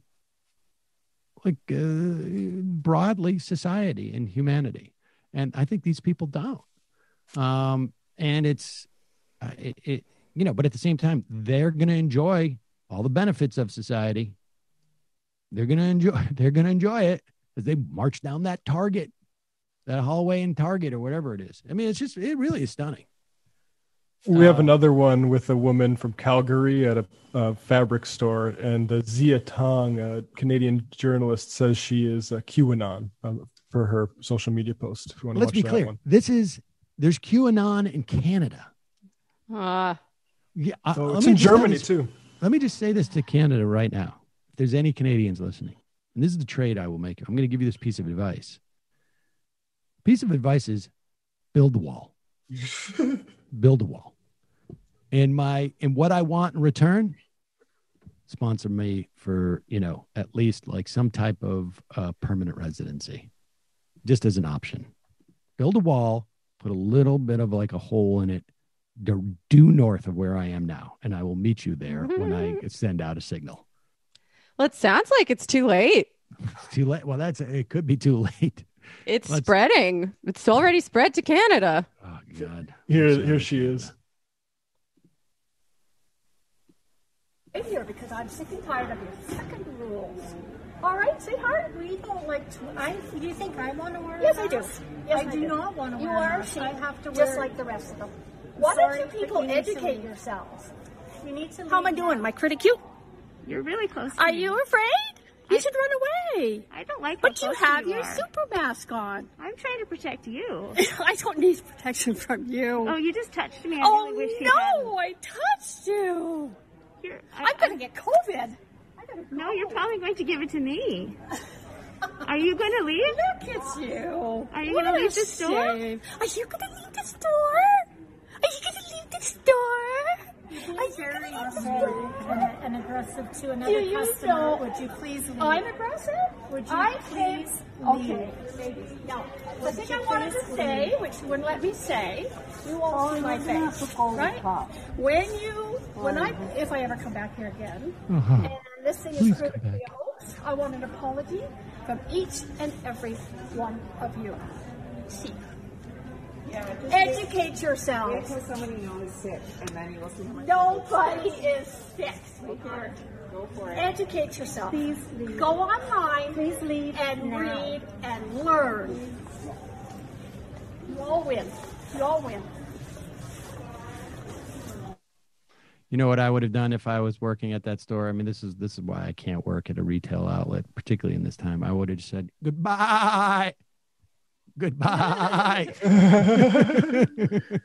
just bye or bye. I just like thinking like you're sheep. You're wearing masks. You're being completely like subjugated. It is, around my neighborhood in Brooklyn, the mask wearing is and up in the country too. In the county I'm in, there are, I think today, 0 new cases. I think there's been 0 new cases for days. Maybe over the past like 2 weeks, there's been 3 new cases out of like a county of 60,000 people. But everybody wears masks. I mean, when you're out like outside in the country and you're distanced, people are not, and they're working or something like that. But for the most part, everybody's wearing masks because there's this understanding of like, I might not need this mask right in this instance, but I can't tell which instances I'm going to need the mask. And until we are really clear of this, this is what's going to prevent a resurgence.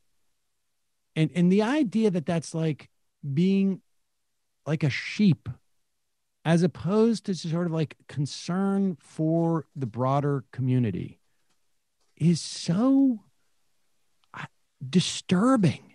Like that lady is out of her mind. Because even if what she says is true, right? Even if like, fine, she wants to believe like, look, I've had the opportunity to really search this online. And I mean, like, I just like compare it to like during the Bush years. I would go to dinner parties and people who would have, who were people who were, simpatico politically, and they would have no idea about what was going on with the Bush administration. They didn't want to know. They really didn't want to know. And the idea that I would have gotten, I'm going like, you sheep, like just like being such an a-hole about it. If she wants to be the keeper of the secret information that she doesn't need to wear a mask in these stores, how about this? Just wear the mask and then take it off when you get out and just be like, society, can you get over these people? I can't believe it. It's just like, why be such like an a-hole unless you're really out of your freaking rocker? And in that case, like we have a lot of those people. Mm-hmm. Yeah. There are certain social codes that, you got to be kind of nuts to break, whether you respect them or not. And then when you see someone else breaking them on the subway or whatever, you just hope that another crazy person comes along to defeat them. Yeah, it's disturbing. It's really disturbing. I mean, and there's definitely a double standard too. Like, I hate smug liberals, and I don't think that's helping our side at all. But it does strike me as odd that conservatives can be as smug as they want, and that doesn't seem to be a problem for anyone. Right. Somehow that smugness, there's nobody saying like, that's why Donald Trump gets less votes. There's, like, when was the article? When was even the meme? Like, hey, those dicks walking down the store in Target in Florida, that's why Donald Trump got 3 million less votes than Hillary Clinton. Never mind what Barack Obama got. Has anyone ever heard that take? Like, hey, those guys being a-holes is what let's go to the IMs, ladies and gentlemen. I may try the phones in a second, but I've got good news. We're going to have a better internet by Friday. That is the plan anyways. And so I'll be able to take some calls, but let me do some IMs and then I'll try some calls. Just in time for Virgil. He loves dealing with the public. Of course. Science people don't care about your feelings. To be fair, it's the PCR tests require the day-week turnaround and are typically much more reliable and have much lower false response rates due to internal standards used. Antibody tests are rapid and can be done on site without a lab, hence the appeal. It also seems to be the type the White House uses, which is idiotic because it takes typically 1 to 3 weeks post-infection to mount an antibody response. But oh well, maybe science doesn't know. What's a wet-ass proletariat? Why don't we see Jamie and Matt debate anyone from the right? They should be pressured from all angles, and it feels like the left just doesn't want to get into the arena. They're giving ground to the right. Somebody said it before. No Miki, like you say, Toby, Keith. No me, Keith. No me, Key. You boomer. I'll do it if Matt does it first. Yeah, I don't run away from debates, but I mean, I got a lot on my plate. So, Matt, where are you talking from? That sounded weird. I'll debate Clay Travis. Oh, yeah, my mic is having issues. Apneva. Hey, Snack Bar Sam, can I get a belated birthday shofar for my fellow Virginian and MR member, Scott? My dude is out in the sticks working the census, doing his part as always for our democracy. Oh, in that case, definitely.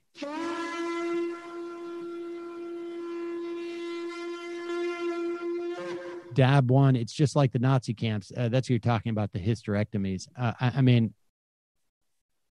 like I say, we need more reporting on that, but it is very reminiscent of that, indeed. And unfortunately, there's also a long history of that happening here. Yes, I mentioned there's a Supreme Court case. The name of it, I want to say like Buck, something like that. Oliver Wendell Holmes. So it must have been like maybe the 20s or something, where it was found to be legal for to give hysterectomies to women in institutions without their consent. Rabbit from Boston. Hey, Sam and MR crew, what do you all think about post-growth, degrowth policies in terms of combating climate change as opposed to the Green New Deal, green growth paradigm? If you're unfamiliar, I would definitely recommend having Jason Hickel on the topic. And personally, I'd love to see him interviewed on the show. I mean, I think it's hard to conceive of how we can have a growth paradigm in terms of expansion of the economy and be able to deal with this. But I also, I believe that I just believe that the fastest route to any meaningful change is going to be more targeted than that. And that you need to sort of weaken some of these obstacles. And it would also give you time to assess during there. I mean, I think there's other reasons to not be stuck in a sort of growth-oriented economy. I think there's other benefits to it, but I just not sure politically that we can go from here to there. I mean, I'm honestly not sure who I believe at this point, because we've heard from experts who think that you can have growth, capitalist expansion, and at the same time green the economy and fix climate change. And then I've heard from experts who I respect an equal amount who say that there's absolutely no way to do that. And the only way to solve climate change is by degrowth and ultimately overturning the capitalist system, because as we know, the system needs to grow or everything falls into crisis. So I have no idea at this point in time, but that doesn't change my resolve to end capitalism. I'm with you on that, and I think so I will defer to whatever can happen quicker. Let's put it that way. And because if we've got a mistake to make, I want to make it as soon as possible. Yeah. Let's put it that way. We're not going to end capitalism in the next 10 years, and something has to happen on the front of climate change in the next 10 years, or else we're pretty screwed. So whatever certainly, you say, sheeple. Certainly in the short term, Green New Deal, long term, destroy the economy, abolish the value form. Sheepdog Jamie. Sorry if that makes me a sheepdog lib. Sheepdog. Hey, Sam and crew, I was listening to Democracy Now! Yesterday and basically listed all the tactics the Republicans are employing to steal this election, from invalidating vote by mail, causing confusion, sending corrected ballots in other states, I don't remember which, where the voters would have to make sure to use the correct ballot because they sent more than one, and disenfranchising convicts in Florida with poll taxes. Yep. My question, let's say Joe Biden loses. Where should people draw the line accepting the results of the election? I mean, I know they're basically cheating their way to win this if elections work. I mean, this is what my issue was with the Green Party holding up the ballot in Wisconsin, even giving them the benefit of the doubt just because of their sheer incompetence as a political, I mean, not even sheer political, like just sheer like tying their shoes competence, and then their willingness at that point to suppress the vote for the benefit of whatever it is that they think they're doing, which is, obviously not to win, and they're not going to get 5% at this point. We see the results. I mean, at this point. Exactly. But that is an example of what you're talking about, because how do you get people mad in 45 days about those 4 or 5 days that were lost in terms of turning the ballots around? In Wisconsin, you're talking about a 20,000 vote difference. How many thousands of votes will not be counted because of that 5 or 6 or week-long delay? I don't know. But it's going to be greater than zero. And then how do you get mad 45 days later about something like that? Mad enough to go out on the streets? I mean, I don't have an answer yet for that, to be honest with you. And it's something that I'm trying to work through, and I'm not sure who I want to talk to about it. And if there's multiple people I want to talk to on the show about it. But it literally is keeping me up at night. Like gulping CBD now, gulping it. They should make it in a bigger size for you. That's right. Like I want to write to the Sunset Lake CBD guys and be like, hey guys, how about instead of upper bottles, about yeah, exactly. What about those big water things that they use in coolers, something like that? And if you can put a nipple on that, that might work for me. Just fill one of Pretty Bad Lefty's water jugs with CBD. Amy Jean, I highly recommend the film No Mas Bebes. Tells the story of Mexican-American women who were sterilized while giving birth in Los Angeles during the 60s. Oh, Jesus. Yeah. This happened very recently. Yep. Silver ball stud. Sam, crew. Vaush debated what must be the last remaining libertarian, who I guess is also running for president. Libertarians avoid answering questions with greater fervor than they argue against taxation. Indeed. Avesarezeva. With regard to your imagine if Al Gore had won hypothetical from yesterday, you might be right that he would have implemented market reforms that would have been better compared to the Bush administration on climate change. Well, I think that's undoubtable. I mean, Bush was horrible on climate change. I mean, just horrible. But you don't get to pick and choose what effects a president's election has. Okay. You want me to add the invasion of Iraq? Because even if the Democrats wanted to, the Republicans wouldn't have gone for that because the Democrats wanted to. Gore's Democratic Party, by being accountable to a business constituency invested in not destroying the power of the fossil fuel industry, means that the same forces that bring us a Republican wave every 4 to 6 years would still have had the resources to roll his still partial and insufficient changes back in just the way that Trump has done to Obama's changes. Yeah, wrong. The way that people say just the way when talking about these extremely like complex variables is really telling, I think. But also I'm quite sure that if Gore was able to do anything, and I think at that time he would have been, it would have been statutory. In terms of Obama, the things that Trump has done in terms of rolling back Obama stuff, it was all narrowly tailored regulatory things and things that Obama didn't do until his his 7th or 8th year in office. And because of a law that allows Congress to undo these executive orders. So it's just, you're comparing apples to oranges. The better example would be Trump's inability so far to fundamentally unwind the Affordable Care Act. Now, we know the flaws involved in the Affordable Care Act, but imagine if we had the Affordable Care Act 20 years ago, instead of 6 years ago, implemented 20 years ago, where would we be now in terms of the argument of needing better healthcare? Right? Like it would have been, I'm quite convinced if you go 20 years out from the Affordable Care Act, we're going to have significantly better, depending on what happens on this election, we're going to have significantly better healthcare. Will we have a single payer? Conceivably, maybe not, but certainly broader access and cheaper access for everybody 20 years out. If Al Gore had been able to implement even the most rudimentary,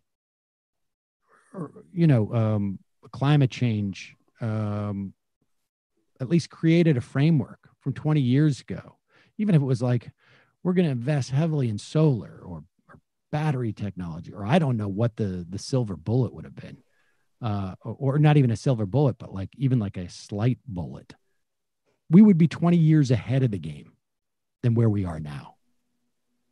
I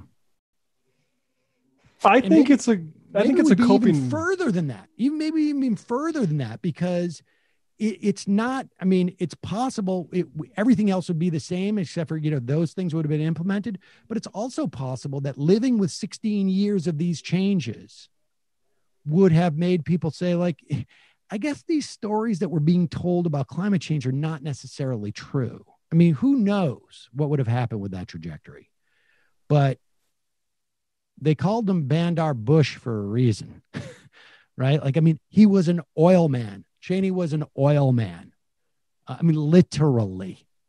And so I just think that comments like that are it's just bizarre to me. The whatever's going on inside of you that made you feel like you had to come, because that's not even I would question even your response, well, it is the case that maybe Gore would have made a difference in terms of climate change, but that some of that could have been undone. That's conceivable. But if that's the first place where your mind goes, and then you have to construct a fake analogy to what Obama did, I think you really got to sort of examine what it is that is motivating your reasoning. What is it that you need to believe? Because I voted for Nader in that election. Now, I vote swapped with people in Florida, supposedly, and I was in New York. So I don't, I'm skeptical of Al Gore. I remember Tipper Gore. I remember, I am, you can go back to 2004 and listen to what my feelings were about Al Gore.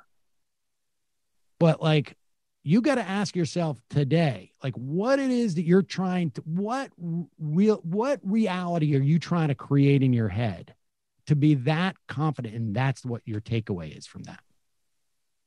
I think it's increasingly a defense mechanism because of how crappy things are that you want to balance these equations like this. Like, I mean, I was reading Nelson Mandela's autobiography, and he's talking about the election between General Smuts and D.F. Milan, which the ANC was banned from participating in, actually does have ramifications, even though, like, meaning that you prefer Smuts over the nationalists, because even though Smuts is a white supremacist, he's not as bad as the nationalists. And I just, every time I see something like that, I think of one of those people going up to Mandela and telling him he's too focused on, the levers of power and that he needs to get real about revolution.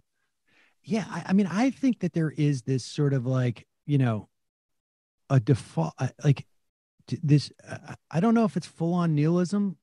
That is some type of response, like nothing matters, like marginal differences are irrelevant, that even if they're not marginal differences, they're going to be unwound. I mean, I just think that is, obviously we can't prove any of this, right? I mean, you can't prove any of it. There's your statement, except for the fact that you analogized it to Obama. Your statement could be correct. That part is simply just wrong. But your statement could be correct. We don't know, right? It's impossible to prove counterfactual. Sure. I don't even know if I want to wade into this, but I do think there is a lot of evidence that in the long term, we cannot un-F the world without ending capitalism and transitioning to socialism. However, in the short term, we're doing a different calculation.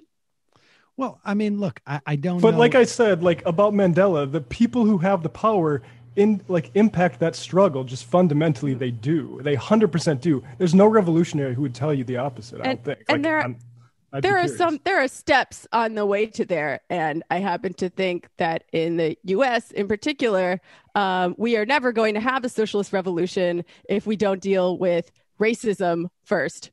And that is the order of operations. And, the two kind of go together, but also it's like, how do you unite the working class when it's been artificially divided along lines of race and gender and all this stuff? I mean, I'm just talking about how, like, this compulsion to say that, that nothing could matter in our politics, right? Like, I'm sorry. Like, I don't know what has to happen that we could change something that's going to make it permanent, right? There is no permanence of anything. I mean, like, well, you got to create the irreversible, Sam. Show me the example of the irreversible thing in the history of man. Well, we haven't done it yet. And if we do, it'll be the greatest achievement in human history. I mean, I would say that the transition from feudalism to capitalism was pretty irreversible. Oh, yeah? Well, I don't know. Tell Peter Thiel about that. Well, for now, anyway. You want to put a bet as to, I think it's pretty 50-50 feudalism or communism in this country. I would say I would weigh a little bit closer to feudalism, frankly. It'll be neo-feudalism. It'll be different. A slightly different feudalism, right? Yes, nothing is exactly the same, but also nothing is permanent. I want horses, and so I think, like, the idea that we could, that something is irreversible is ridiculous. But the idea that nothing matters, is really just a way of just sort of it really is just motivated reasoning. Yeah, I mean, I agree with certain, like, the anti-reform thing. I think instead of doing the type of bank reform we did basically 90 years ago, we just went to postal banking. That would have been huge for, not letting these people claw their way back. And I think that is I mean, that's why I consider myself a socialist, is I do think if you leave these things to themselves, they are going to, claw themselves back. But that none of these things don't make a difference, I think, is where people go. We did have postal banking. No, but I mean, like, they could have totally, like, completely wiped out. I mean, but that's the point, is that we did have postal banking and they wiped it out. I mean, that it's always going to be a constant struggle, I think. Not if we expropriate them and take away their power forever. That's true. But then you're going to have a new set of people who are going to, you're going to have a new set of people who are going to have power. There's going to be power is going to rest somewhere. Yeah, it's going to rest in the larger population in a very democratic and socialist way. Okay. In the interim, before we get there, I mean, if that's happening on Thursday and everybody, or on Friday of this week, and everybody gets that, or even if there's a day when that happens, there's going to be an interim period, and somebody's going to go the other direction. My point is, there's always got to be vigilance. You've always got to push back on this stuff until we get to the utopia where all of a sudden everybody has an equal amount of power, and that creates a perfect tension. And there is nobody, and everybody is like-minded in that way. But until that day, and I'm quite confident I will not be around to see that. So you'll have to tell my grave that I was wrong about whether that shows up. Don't worry, I will. Well, I'm also not convinced that you're going to be around when that happens either. I know you're younger than me, but not that much younger. But the bottom line is, like, there is this tendency on the left to say that nothing matters, nothing will make a difference, that even marginal difference can't. And I just don't think that's the case. I just don't think that that's the case. And I just think that we can't prove it one way or another. And so if you want to actually bring about change, it is just the most rational choice to make at that point, to believe that it does make a difference, that there are some things you can do that can make a difference. There's things you can do that are wrong, that are mistakes. But the idea that nothing matters as a belief mechanism is completely disempowering. That doesn't mean that everything matters. It just means that we may not be able to assess which of those things do matter.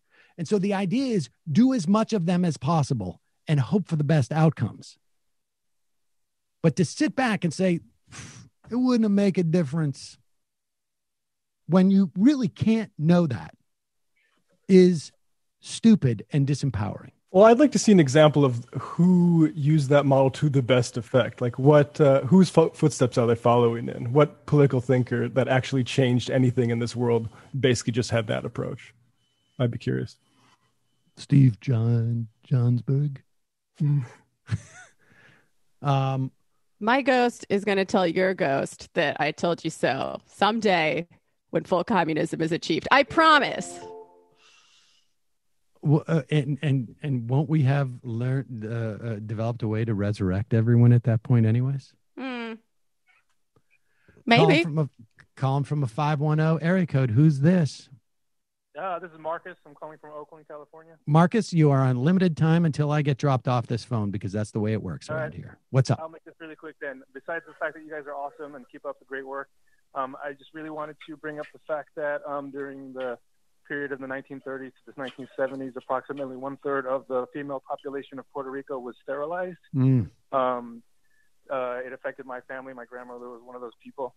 And they did things like tell everybody to bring an overnight bag, all the factory workers, because they were going to go to overnight at the hospital for a routine checkup, and they would leave the hospital without a uterus. So anyway, maybe look into that, and it's a history that needs to be known. Oh, thank you, Marcus. I appreciate that. Horrible. Keep up the good work, guys. Thanks. Horrible. Calling from a 931 area code. Who's this? Where are you calling from? Hello? Who's this? Where are you calling from? Sam, this is Ty from Tennessee. Ty from Tennessee. What's on your mind? Got to be quick because I may lose you. Okay, so you were actually on the Joe Rogan show, but in secret. Once upon a time, it was last week with Tim Kennedy's 9/11 podcast. Yeah. You and Nomiki, whenever, actually Joe Rogan was talking about it. He was talking about this dummy who was insinuating that China was cloning people. And I was thinking, that's a pretty high level idea. Yes. So I saw that clip. We played that clip on the show the other day. And then they got stuck on like Nomi saying that they should be deplatformed. And I think Nomi was probably being somewhat facetious on some level, but I forgot that the first part of that clip was them being COVID deniers. and using like China's ability to clone dogs or something is some explanation as to why the COVID was. I can't remember the exact clip. And so I suspect that Nomi was only being, I don't know, 3/4 facetious or 1/4 facetious, but whichever. I do genuinely appreciate Rogan making the point that Dave Rubin's an idiot and using me to do it. I mean, that's like me winning an Oscar or an Emmy or something like that, or an ESPY. It almost feels like he's sending a message to Dave with that. Yeah, he's like saying, Dave, not only am I going to call you an idiot, I'm going to use Sam Cedar in a way to make you feel bad about yourself. In some ways, I almost think it's too cruel. But I appreciate you telling me about it because it brings me an endless amount of joy. I'm sorry, folks, if you feel like I'm a bad person now. Good looking Thanks out. for the call. Yep. Calling from a 931 area code. Who's this? Where are you calling from? 931. 931. Calling from a 931. Calling from a 931 area code. Who's this? Where are you calling from? Maybe I got dropped. 931. 931. Did I get dropped? 931. 931. Did I get dropped? No, I didn't. No, 931 got dropped. Calling from an 864. 864. Calling from an 864. 864. Hi, hey, Sam. Yeah. Hi, this is Glenn from South Carolina. Glenn from South Carolina. We only have a short period of time because my phone system stinks right now. Yeah, the phone thing. Yeah, I was watching Brett Weinstein's show yesterday. Oh, jeez. And why? And I don't like Brett Weinstein. I don't understand what's wrong because he was talking about the election and he's like going on about like the unity thing where they're like, I just like running a third party, but like still, and like he was saying on the show that he's like not going to vote for Trump, but then he says he's like not going to vote for Biden, and it's like he's supposed to be like a science guy. And, like, well, supposed to be. Let me explain what's going on there. I can explain this. The question is, why is this guy pushing his unity party 5 weeks out from an election when it is absolutely impossible for this person to win? It's probably also even impossible for it to implicate the election in any way. Why is he? Well, I'll tell you why. Because he is a charlatan and he is selling a product which he hopes will make people perceive him in a certain way when either Biden or Trump is elected. It's literally a way of taking a position without having to take a position and allowing him to pivot in either direction after the election. I mean, these guys are such hucksters. Yep. It is. I mean, look, we're in the same business on some level, but I'm doing this because I believe in a set of politics, and he is doing it because he believes in himself. And he wants to. I don't look. I'm not a doctor or a dentist for that matter. That I feel confident in saying. That I do feel confident. I appreciate the call. I definitely feel. I definitely feel that I have the expertise to make that assessment. Remember this. Kanye tweets out on July 4th, "We must now realize the promise of America by trusting God, unifying our vision, and building our future. I am running for president of the United States." Brett says bingo with a lightning emoji. Seriously, though, Kanye, please contact me. And if you look at this, I'm pretty sure Brett is one of the first responses. That's not in that one, but oh yeah. He likes to say bingo at Kanye. They're Jersey. They're like they're clout chasers is what they are. Oh my God. It really is embarrassing. Right? It's so embarrassing. And that's what Rubin used to do. Remember Dave Rubin used to do that too? Like he would just be like, oh yeah, I don't know who, like some famous person would say like, we should, and he goes, I would love to discuss that with you on my program. Yeah, Buttigieg or whoever, right? Right. Okay. No, thank you. Like it's just, Billy Bragg. Remember the Billy Bragg thing? Excuse me. I am a person who has an opinion on that. So maybe you'd like to come on my show and discuss my opinion about what you just said. I mean, yes, the Billy Bragg thing with Eric Weinstein was pretty rich. And incidentally, Eric, I should tell you that Billy Bragg, I did see him at a talk after you tweeted that. And I think he thinks that you are too afraid to actually have a real debate. In fact, I know that. To be fair, he didn't use those words. He used the words about a body part that he suggested that you were reminiscent of. You know, he didn't do. It came on our show, though. He did. Discussed all kinds of ideas. Check out this thread Eric put on while we're on this. I just want to share this picture. So let me go to this thread, actually, because he posted this picture himself. It's this big thread about how nobody's taken the IDW seriously. But look at this. He actually made this himself, and I can't tell if he's trying to make like this. Is Sam Harris the idiotically named IDW are still here? Which the Weinsteins named. But first of all, they named it, and if the name is stupid, like then who are the we? You know what I mean? It's like the one like sort of element that supposedly they represented was that they couldn't say things without getting too much pushback. And here, go back. And so is that really his account? That's really his account. We were mostly the but we're here as we're flawed, have monetary incentives, and are fractured. What?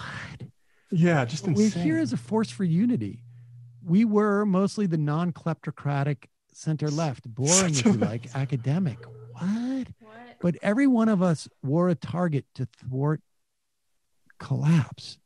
I like how Jordan Peterson is dressed up like a wizard. You know how absolutely sort of megalomania, like the megalomania, I don't want a piece of the action, thus I'm out, so that I can say this: draft those who stood outside the duopoly. Look for people who put themselves physically at risk to talk reason.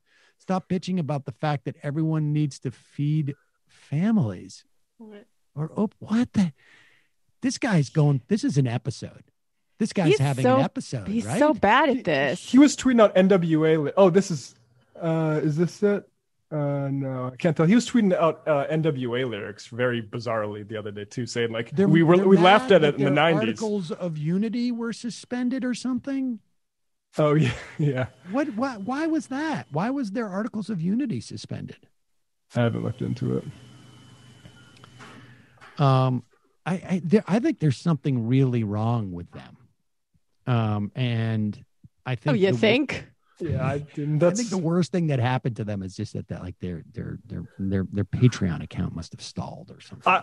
I would also just say that if the first guest of my podcast kept getting his ties to white nationalists documented in the press, I would probably address that and not just move on to different topics. And you talking about Peter Thiel? I'm talking about Peter Thiel. Yeah. Yeah. I wonder because Eric still works for him, right? Yep. I wonder if that's upsetting to Eric. Maybe I should ask him.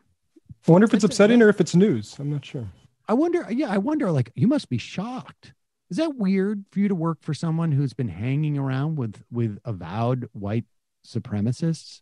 If Curtis Yarvin said he's fully enlightened, he's just not showing it all. What does that mean? I'd like to see Eric ask Peter Thiel about what Curtis Yarvin is reported to say about him. It feels like he could get him on the show at any time. That would be a good opportunity to like break some news. You want to talk about a Patreon explosion? How about doing that story? Yeah, that would be interesting. And then Jimmy Dore can tell us why having Peter Thiel on the Supreme Court wouldn't be that big of a deal. We'd get over it. Anyway, all right. These people just want affirmative action for bad posters. They cannot handle the fact that they are bad at posting and other people are better, and they want a little affirmative action on their behalf. Did Taibbi endorse the Unity Commission? I find that hard to believe. What's the commission? What's the commission? Is there no commission? He was on the Dark Horse podcast, basically the day that a day after Brett tried to fire me, and Brett gave him the very 10,000 foot view of it, and Taibbi said, "Yeah, it sounds pretty interesting." He's been doing stuff like that these days. I'm sure it was. I hope it was one of those things like, "Hey, man, do you want to be part of my my time machine party?" Sure. He signed the Harper's letter. Me and him got to have a talk. Taibbi signed the Harper's letter? Yeah. Did he know that they excluded Greenwald because they didn't like Greenwald's politics? Oh, well, actually, he knows because him and Halper were the ones that broke that story with Thomas Chatterton Williams. Bad about it after the fact. All right, let's go to some IMs and then we're going to get out of here, folks. Kralzor. What do you think of the Democrats, leftists, et cetera, advocating for amending the Apportionment Act to increase the size of the House to address the disparity between representatives to make them possibly more responsive to constituents? Totally for it. Yeah. More democracy. Overdue.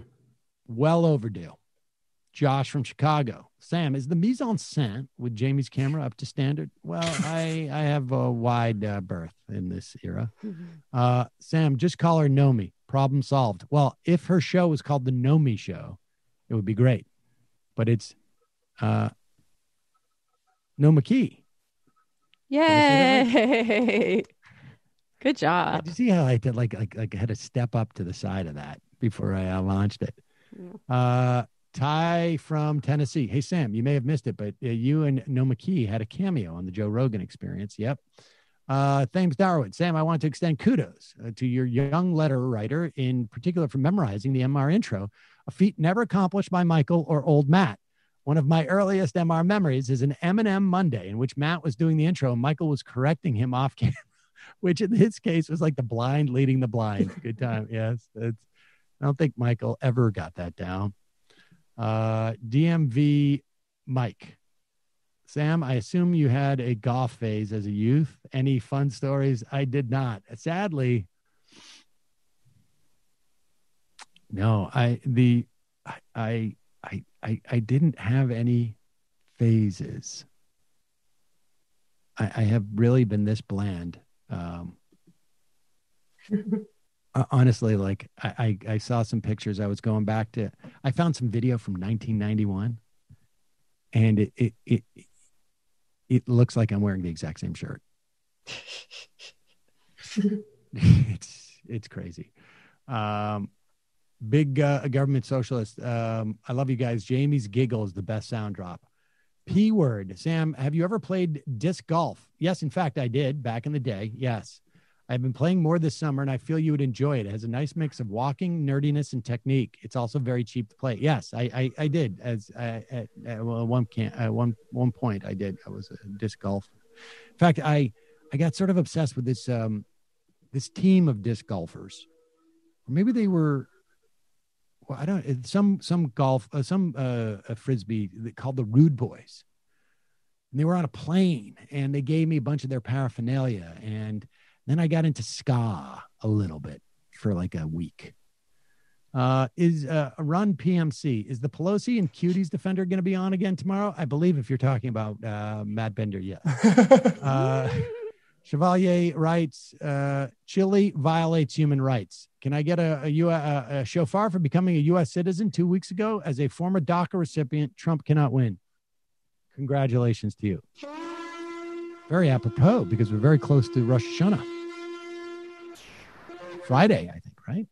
Winnipeg Craig. Hey, Sam, hoping I could get the birthday shofar. 31 today. You got it. Why not? I'm getting a little loose with these babies. And as a second birthday present, would love to hear your take on the Greens in Wisconsin. Their party president said they found those Republican lawyers by Googling lawyer.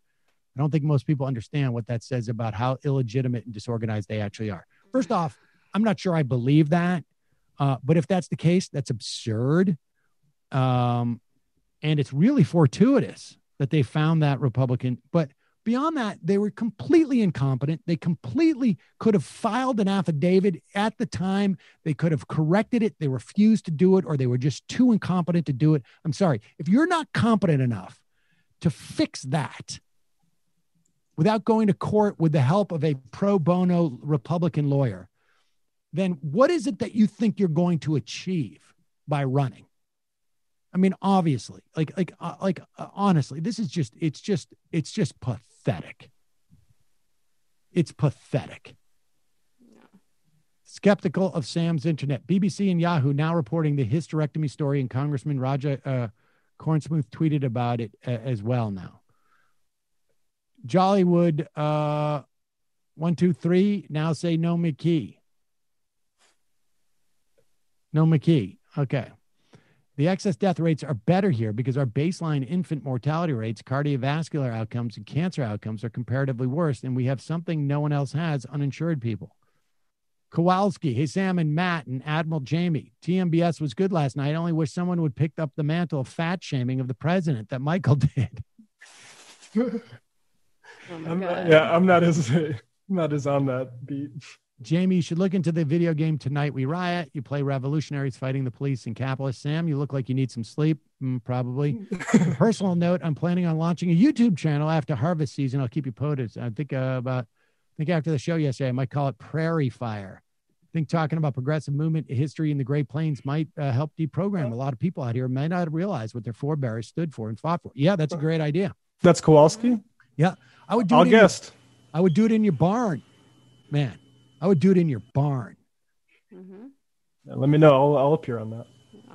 All right. Big socialist history out there. 4 more of these. South Dakota progressive. Call me crazy, but I think I've missed most since the pandemic started is Matt's sound drops. To help with the connectivity. It's working. It's very exciting. And the Dave Rubin recovery mode drop are a few favorites. Any chance we get the drops back with the new systems Cal working on? We should be able to do that, right, Matt? Yeah, we can maybe try some of that. I think we're ready for something like that.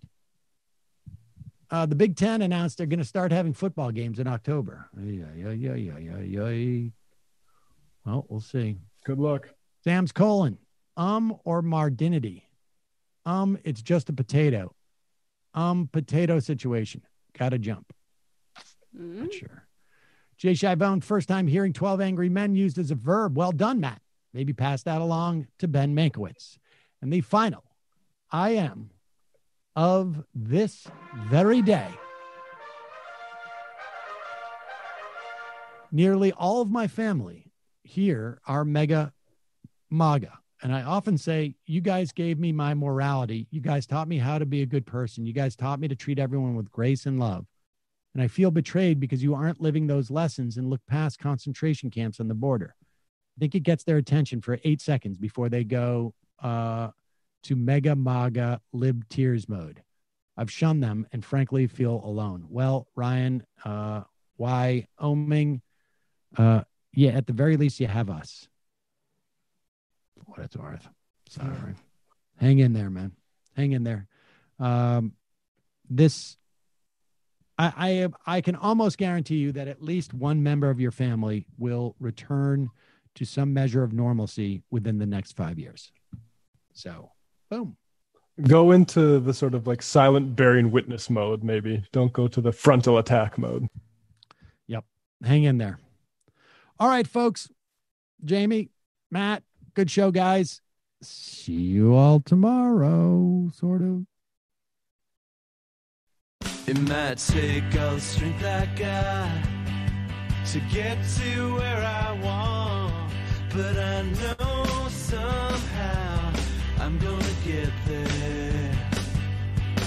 I wasn't looking when I just got caught between the truth and the light bulb, but finding out won't make me feel any better.